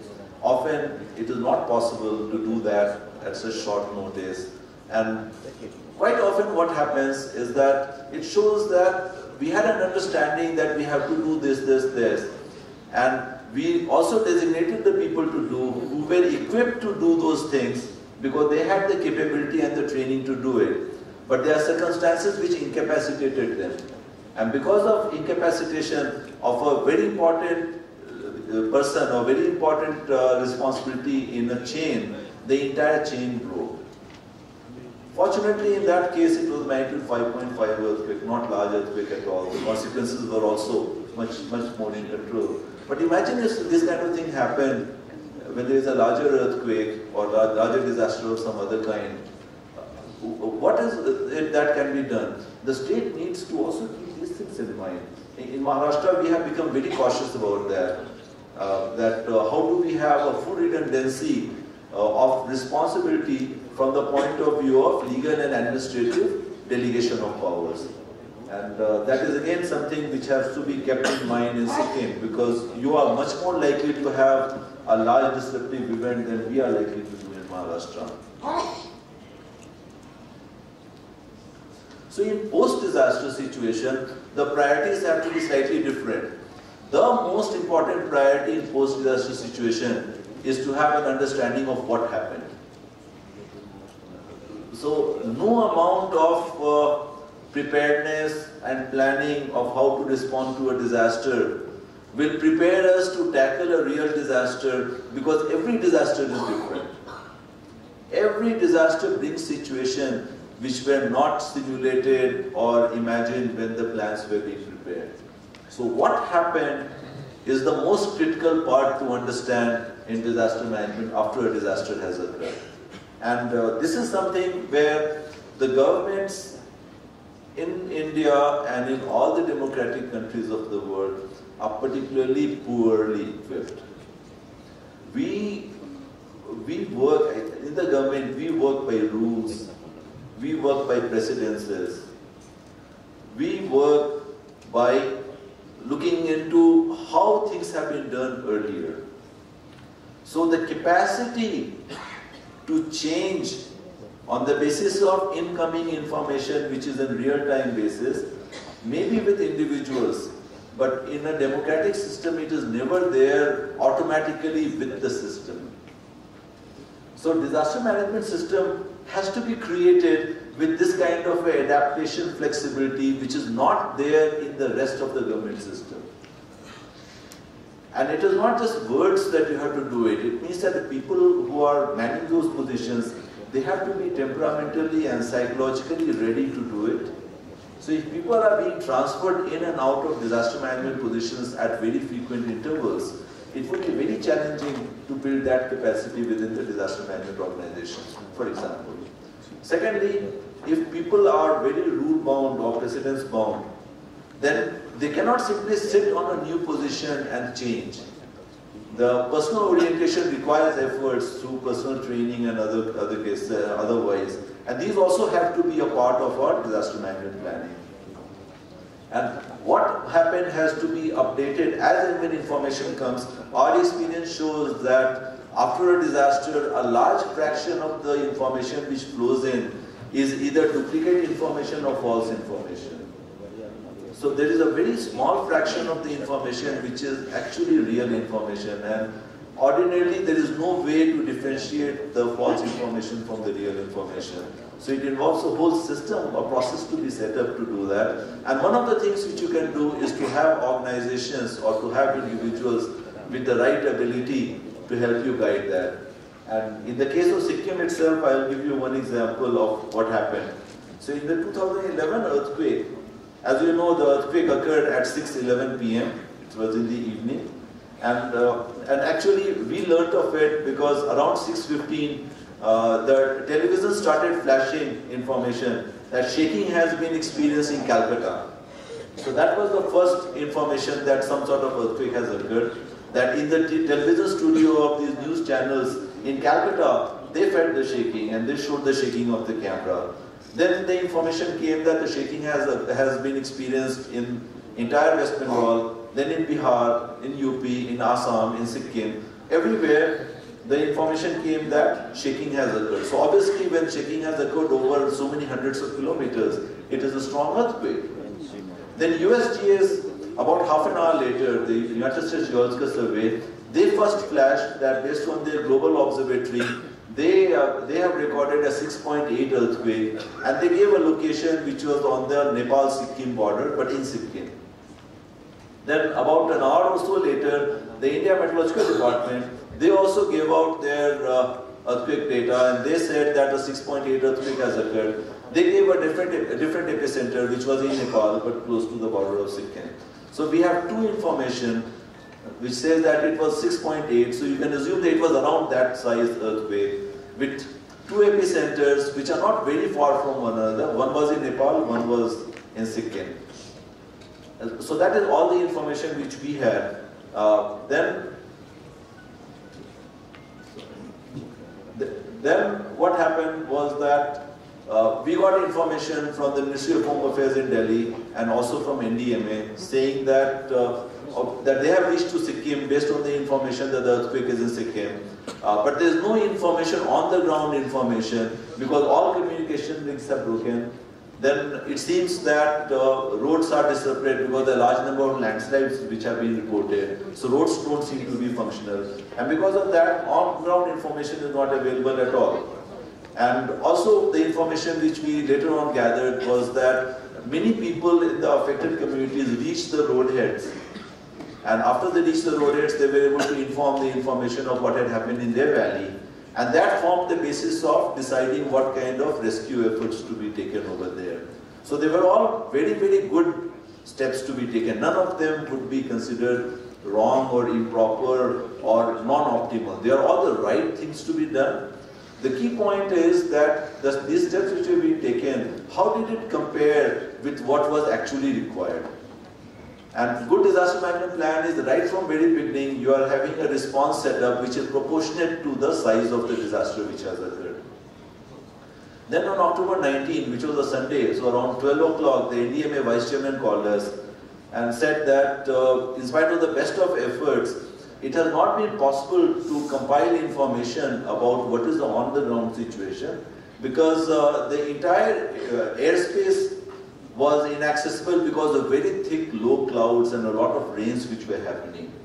And because of that reason, it was not certain if whatever efforts are being taken are proportionate to the size of the problem, and also whether these steps are being taken to go to the places where the disasters are likely to be most severe. So he asked us, saying that can we try to assess through simulations and through scientific assessment of exactly what could have happened and what would have been the hotspot area, the areas where the government has to pay the most attention. And the information, of course, was that the epicenter is on the Sikkim-Nepal border, and in earthquake, you know that the damage is expected to be most concentrated close to the epicenter. So the government was geared over here also that through the river valleys to move in that direction towards the Nepal border, and those would be the areas where most of the affected people are likely to be found. Then we started our simulation based on all the information which we had, including the geological information, geotechnical information, the seismotectonic information, the previous earthquake records, then the population information and so on. And we gave our report at 6 p.m. on 19th to NDMA. NDMA processed it. They immediately forwarded this report to the Ministry of Home Affairs as well as to the state government. The key point which we found was that the area of maximum damage, the so-called hotspots, are actually away from the epicenter. And in the case of Sikkim, it was more stark because it meant that it was on a different river valley. So if you were going on the river valley, if you are following the road towards where the epicenter was, it is not that your hotspot is going to be somewhere on the way there or somewhere beyond the epicenter. You have to come all the way to the plains and then take another river valley to go to the areas where the maximum damage has occurred. And incidentally, the two people who actually played the most key role to carry out this simulation, so Mahendra Meena and Rohan Shinde, both of them are here in this hall. And I think if they can stand up, I think we have to show our appreciation. So they are outstanding engineers with very deep knowledge on earthquake disasters. And they carried out the simulation to really identify where the damage was. And this is what we had sent to NDMA, which was then later on sent to the state government. There is a star which shows where the epicenter was, and the darker color shows where the maximum effect of shaking would be there. And one of the things which we flagged, which was not moved to the government hotspot when it came to the earthquake disaster, the damage concentration is likely to be in and around Mangalam more than any other place. And that was something which we were told later on was not imagined by the government at that time, because the road over there was cut off and there was no really credible way of going and getting information from there. Of course, later on, the tunnel which was under construction for the Tisa project, so that tunnel became the road to go to that valley. And then that is a kind of critical role having knowledge about what happened can play. So that is why in a post-disaster situation, when you plan your disaster management plan, please look into how you can get information from various sources, how you can assimilate them, and how you can update your decision making on that basis. So to quickly summarize, what I would like to again reiterate is that the Northeast is rapidly urbanizing, and it is resulting in a drastic increase in the risk of disaster. And disaster management needs to be mainstream in all the functions. It is not that it is a specialized job of some organization, some department, and they alone are thinking about disaster management. I mean, each organization has to work to ensure that their responsibility is not increasing the risk, but it is decreasing the risk. And also both reduction of the disaster risk and improvement of response systems or response capacity have to be the priority, at least for the next couple of decades. And availability of the what happened information should be the guiding principle in planning the disaster management systems in the state. So thank you so much. for Land Revenue and Disaster Management, dignitaries on the dais, senior government officials, dear children, ladies and gentlemen. It is indeed a matter of great pleasure for me to be amidst you all. As has been mentioned that during my long service career, bulk of it was spent in the northeastern states, and the balance of it was in two coveted appointments from military operations, where I was responsible to look after the northeastern states and the China border. Besides, of course, the balance was it in the other hill states of J&K, Himachal and Uttarakhand. So I feel emotionally attached, and that is the reason from the NDMA, I always make it a point to support the initiatives of the northeastern states and also project them for the good work that they're doing. I have been proponent of sharing of the best practices, and let me be very candid about it, that at every forum, when we have our annual Formation Day on 27th of September in Delhi, we give a platform to the states to share their best practices. And there is a lot that we get to learn from each other. And let me tell you that today again, you all would have heard Madam Ambika talk about what has been done by the SDMA in the recent past. And we had a beautiful documentary which has showcased the good work done by the state government. And likewise, the Vice Chairman, Professor Sharma, has also talked about various initiatives of the state government. And believe you me, we from NDMA find it very heartening indeed to see that such good initiatives have been taken by the state. And that is how, when we looking from NDMA at the various states, Sikkim definitely stands out as one of the model states. I'm very honest in saying so, not because today I'm in Gangtok, but those of the state government officials who have been coming to NDMA, they know that we've been talking the same language even in Delhi to say in front of all other states that yes, you have a very robust framework which has been constituted, strengthened over the years, and I think the credit goes to the dynamic political leadership and of course the able support of the State Revenue Commissioner, come Secretary and her team, who have proved to be very dynamic in every bit of it in terms of the execution of various initiatives, and of course the support provided by the Vice Chairman. So my compliments to each one of them for the good work being done. So I do not wish to highlight as to what all has been done, but two things which I would definitely like to make a mention is the type of emphasis which has been given on the capacity building and learning in the state is something which needs to be built upon, and this is what each and everyone needs to learn, that it is the community which becomes the first responder in any kind of a disaster, and it is they who have to understand, they who have to prepare themselves, and they are the ones who have to respond. So the type of initiatives which the state government has taken down to the village level, down to the community and the ward level in the urban areas, reaching out to the students in the schools and the hospitals, and volunteerism at every stage is what is absolutely an outstanding example of bringing about preparedness and enhancing the disaster resilience of the state. I would also like to make a mention over here very briefly about some of the initiatives which NDMA is taking, which are relevant and of interest to everyone over here. I was happy that we talked about the vulnerability of the state being in seismic zone 4 and 5 for earthquake, and so also landslide besides various other type of disasters. In the field of earthquake, we've just concluded an earthquake risk, disaster risk index of various 50 towns which are in seismic zone 4 and 5. Sikkim was included in that, Gangtok was included in that.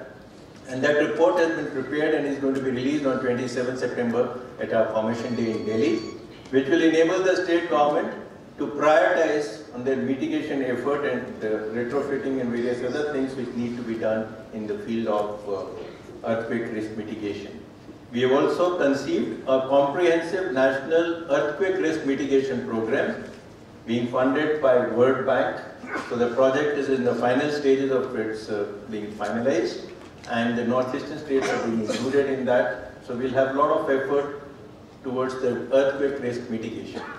With regard to the landslide, which is one of the major problems which are being faced by the state government, as was mentioned, and also I was very happy to acknowledge that it was mentioned even in the documentary film, the support which we have provided for the landslide risk mitigation scheme at Mangan. I would request the state government to prepare some more DPRs and send to us, and we will definitely support, because I am aware that the number of landslides which are there in various places are far too many. The state needs to prioritize and send us some more DPRs. From the NDMA, we have undertaken certain programs to enhance the capacity of the states to prepare the DPRs, and the professionals from the state have attended various workshops. I have interacted with them both at IIT Mandi, at CRRI, and also some of them went for the recent one at IIC, and there is another workshop which is being undertaken at Mandi. So we will continue to assist the state government so that they prepare their DPRs, and we'll definitely try to fund those projects so that this problem is resolved to whatever extent is possible. I was also happy that Amrita University has established the early warning system in the state as an experiment basis, and the results are very encouraging. Concurrently, NDMA has also started a project which is being undertaken by IIT Mandi to develop a low-cost early warning system for landslide. I have personally gone and visited them and seen this, and the feedback has been very encouraging. The state of Himachal and Uttarakhand are emulating in a big number, and so also the other states. And I am sure the project, as and when it's getting completed in another 6 to 7 months, the state will be able to benefit to have larger number of low-cost early warning systems for various landslide sites. Why I am talking more about the landslide is because we at NDMA constituted a national level task force which I was heading for the landslide risk mitigation, and we had the topmost experts in the field of landslide working with us for over 2 years, and I'm happy to say that we have finalized our strategy. The strategy document is also going to be released on 27th of September, which gives out various important facets of the landslide risk mitigation. So without waiting for the strategy document to get completed, we concurrently started taking this initiative of developing the early warning system. Concurrently, another program which is being undertaken in Uttarakhand for preparing the large-scale maps of the landslide-prone areas. And the third important step which we have taken is to establish a center for landslide risk mitigation. And it is again in the advanced stages of getting approved by the Ministry of Finance, and is going to be established soon. And the next initiative is with this Swiss Agency for Development and Cooperation. The SDC people have been working with the state government in Global resolution and mitigation problem. So we are working with them. So based on the experience that they have gained in Sikkim, we are going to develop the guidelines on the mitigation for flood. As was mentioned that there are a large number of 8 to 9 big glacier-prone lakes which need to be addressed. So this document is going to help us in addressing this through the mitigation process, through the effort of the experts from Switzerland. And with regard to the very successful program of school safety, and seeing the good initiative of Bihar and some of the other states, we've decided at NDMA to have a pan-India launch of the National School Safety Program so that it goes across to all the schools in the country. And the last part I would like to say is that we are also working on extending this Aapda Mitra scheme, which has got very good feedback from the environment, the volunteers training and supporting them. This also we are planning to plan it out at a larger scale.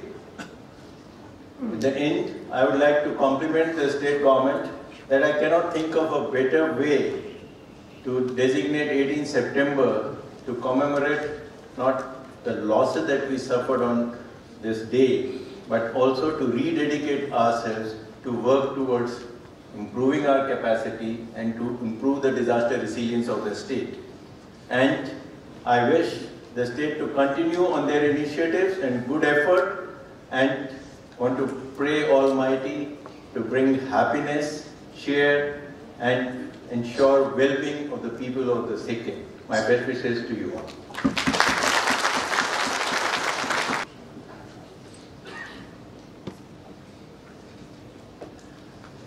Good afternoon to all my friends who have gathered here to observe State Disaster Risk Reduction Day.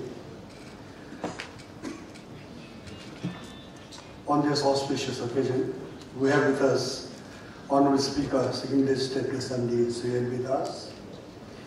We also have with us Honorable Minister for Forest, Environment, Mines and Geology, Sri Kanulode. Retired Lieutenant General N.C. Marwa, Guest of Honor, National Disaster Management Member.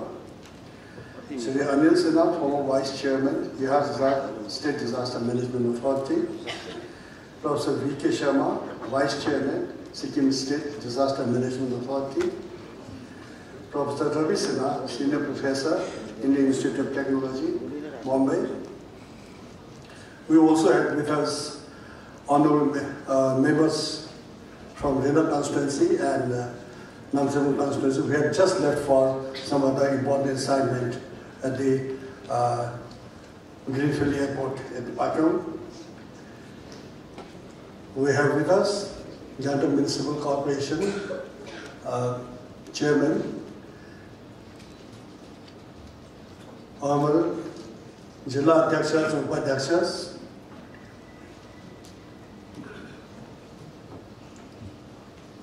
Additional Chief Secretaries, Principal Secretaries, Head of Departments,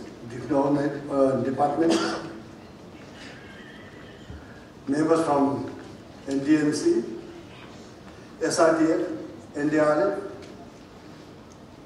distinguished guests. We have with us today so many experts on disaster management who have given their valuable information about disaster management, how the disasters take place, how to counter these disasters. I have had the opportunity of being a part of disaster management in the past when in 2003, after my voluntary retirement, I was with the State Project Officer for Disaster Management, UNDP, under UNDP, where I was there for 2 months. Within these 2 months' time, I gained somewhat, little bit of knowledge about disaster management also, and I also had the opportunity to go to Bhawan, which is the hub of, I think, UNICEF disaster management after the 2001 super cyclone that struck Odisha and other coastal states. Otherwise also, in 1997, there was a major disaster in and around Jantok, whereby a number of lives were lost. Huge damage was done to the properties of the people around here. That time I was supposed in the government department. I and a few of my friends, we took initiative on our own to start relief camps for the people who were victims of the landslides in and around Jantok. Sikkim lies in the foothills of eastern Himalayas. Due to its fragile geomorphic setting, it is multi-hazard prone state, severely affected by earthquake, landslides, forest fire, flash flood, and others. the impacts of climate change have resulted in exacerbation of climate-induced disasters like forest fire, glacier lake outburst flood, flood, risk and landslides. Considering the importance and vulnerability of massive disaster in Himalayan states, the Sikkim Disaster Management Authority, SSDMA, in collaboration with National Disaster Authority, NDMA, has organized this 2-day regional workshop on challenges of DRR in hill areas. The objective of the workshop is to bring all stakeholders, scientific, government, civil society, and communities together to strengthen the capacities of the state and regional authorities on climate-related disaster risk resilience. The aim is to come up with a set of actionable recommendations keeping science, policy, and institutional capacity, etc., to reduce impact of climate changes related disasters. The emerging issues and disaster risk governance which we need to stress on are, number one, disaster risk governance approaches should become more disaster risk reduction centric rather than response, preparedness, rather than response and relief centric. The focus of risk governance should be at grassroots level. It should be more a bottom-up approach where the voice of the marginalized should be heard. Mainstreaming DRR into planning process should be expedited, not as an added policy, but as a way of integration with the ongoing works. What we see is whatever projects we take, particularly I can cite an example of road construction. Whenever we take up a road construction, what we have to see is that along with the road construction, proper drainage system has to be there. And also we have to see that the excavated material should not be dumped here and there.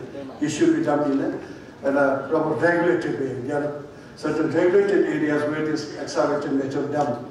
But in 1997, the disaster, how did it occur is because there was a 4-hour incessant rainfall and the turbulent the water which were flowing through the drain were blocked by the debris which were dumped.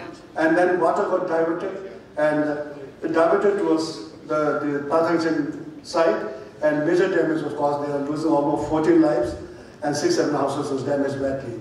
So when we plan road construction, what we have to see is drainage system has to be there, excavated materials have to be done in designated area. These are some of the main reasons why landslides take place. There are many examples of good development practices that can contribute to disaster risk reduction. Example include poverty elevation programs that aim to diversify income generation, good agricultural practice that is climate risk sensitive, or simply good building practices. They should be encouraged. We have building bylaws also here. Unfortunately, people like us, the politicians, the ministers, the MLAs, are the main culprits who are responsible for breaking rules. We have rules here, building bylaws are there, which says that we cannot construct any building above 4.5 stories. But we are blind towards that. We go on constructing beyond that, and as a result of which the load on the otherwise unstable land is so much that it cannot resist the load, and then all the disasters take place. And that we can see in 1997 again to developed area because of this particular factor, major landslide took place there. Following the 2011 Sikkim earthquake, the State Disaster Management Authority has been taken an active role in preparedness. India's nationally determined contribution, NDC, to the United Nations Framework Convention on Climate Change also reiterates the importance of linking disaster risk reduction, adaptation, and lays emphasis on an urgent need to finance to undertake any activities for early warning system, disaster reduction, loss and damage, that capacity building at all levels. The Sendai Framework for Disaster Risk Reduction 2015 to 2030, the global blueprint for disaster risk reduction, offers a solution to saving lives, livelihoods, and assets globally, and is in conformity with the 2030 Agenda for Sustainable Development and 2016 Paris Agreement on Climate Change. The Disaster Management Act 2005 was published by the Government of India, following which the state republished the same in 2007. The state also published State Disaster Management Rules 2007 and Disaster Management Policies for the State of Sikkim in 2007. This is the written statement which was prepared for me. I would like to add a few more things on this. I totally agree with what Professor Sinha said. Disaster doesn't happen if you are prepared. Disaster happens if you are not prepared. Development should be such that disaster doesn't occur. And development should not be such that disaster happens. In today's life, what we see is, we have today with us a number of representatives from 9 departments.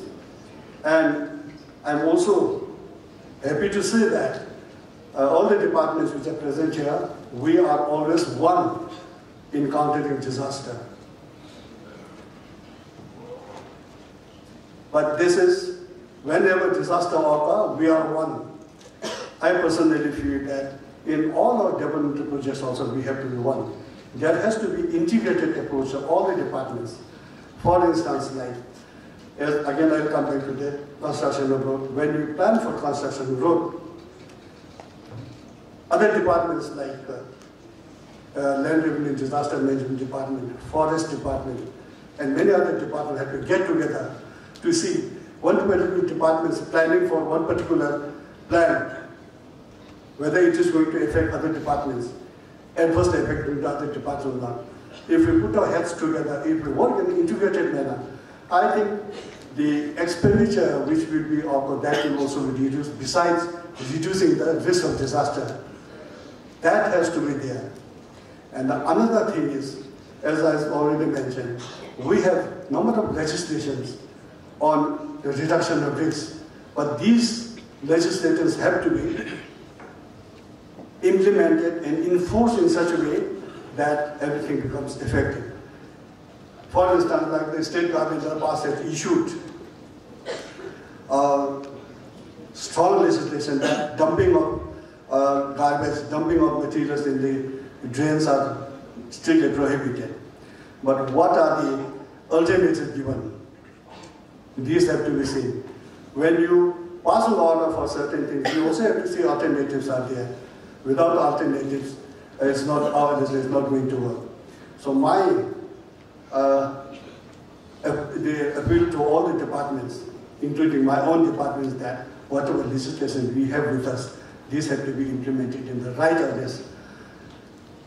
Sikkim, as you know, is a beautiful state with beautiful people, with its rich biodiversity,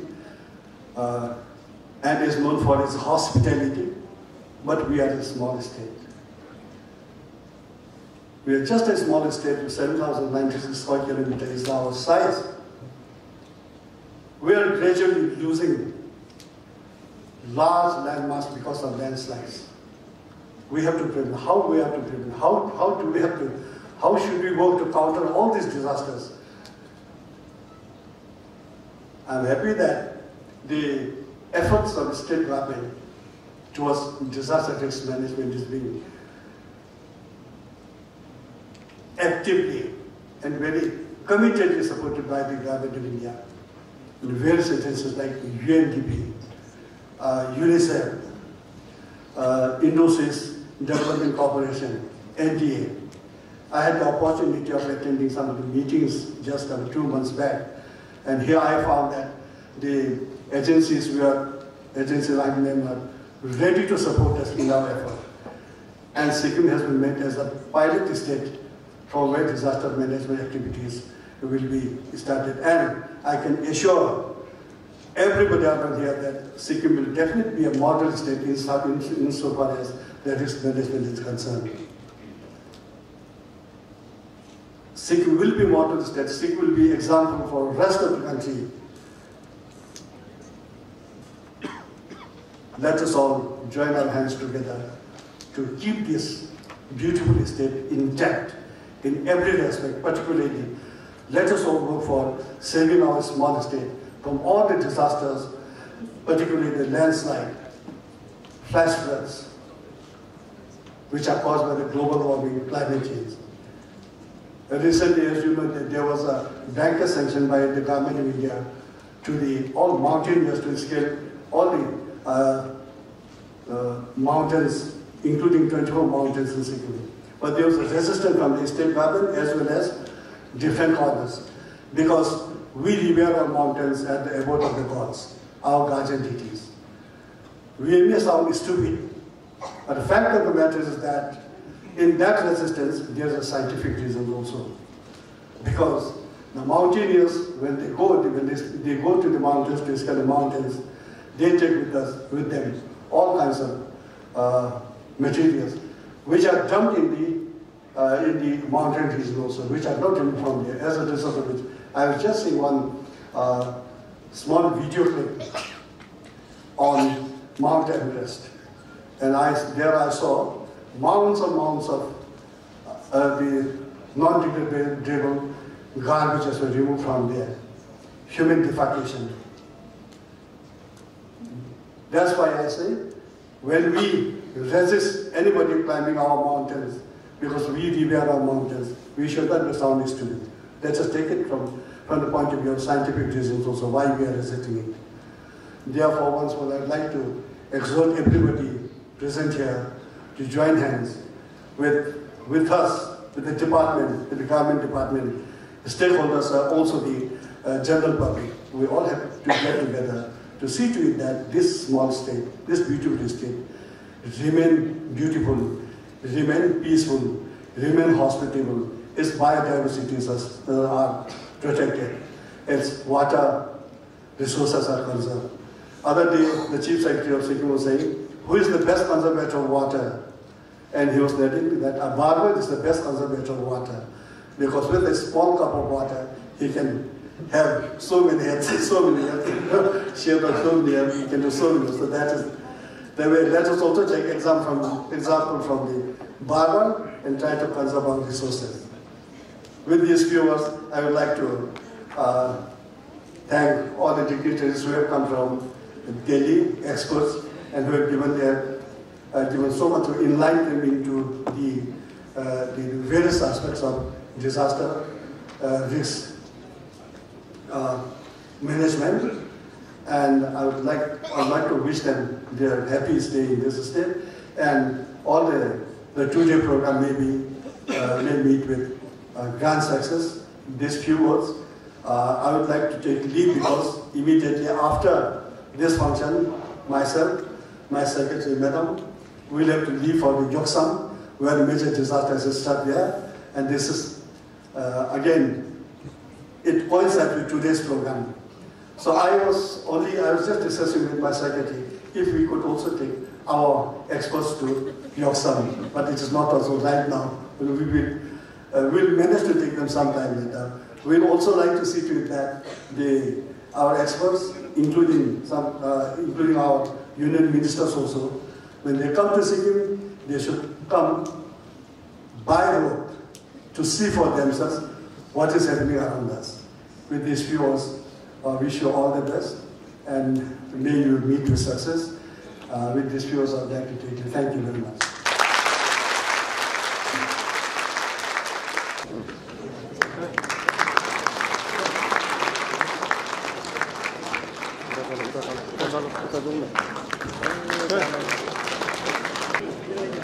त्यस्तो ढिलो गरेर आउँछ मान्छेहरू पैसा छिटो हुनुपर्छ कहाँ भेट्छ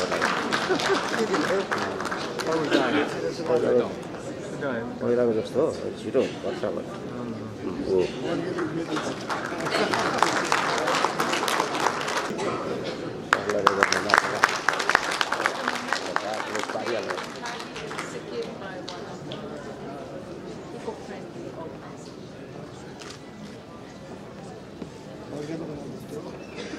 as well as tomorrow. At 2 p.m. we shall have the technical session 1, which shall be on behalf of the Sikkim State Disaster Management Authority, Land Revenue and Disaster Management Department, I would like to first extend our gratitude to our guest of honor, the Honorable Speaker, Sikkim Legislative Assembly, our chief guest for today, the Honorable Minister for Land Revenue and Disaster Management Department, our guest of honor, retired Lieutenant General N.C. Marwa, who is the Honorable Member of the National Disaster Management Department, for having graced the inaugural session of the workshop Challenges of Disaster Risk Reduction Day on this Day of the Disaster Risk Reduction. We would also like to thank the other distinguished dignitaries who are seated on the dais today. Shri Anil Sinha, former Vice Chairman, Bihar State Disaster Management Authority. Professor Ravi Sinha, Senior Professor, IIT Bombay.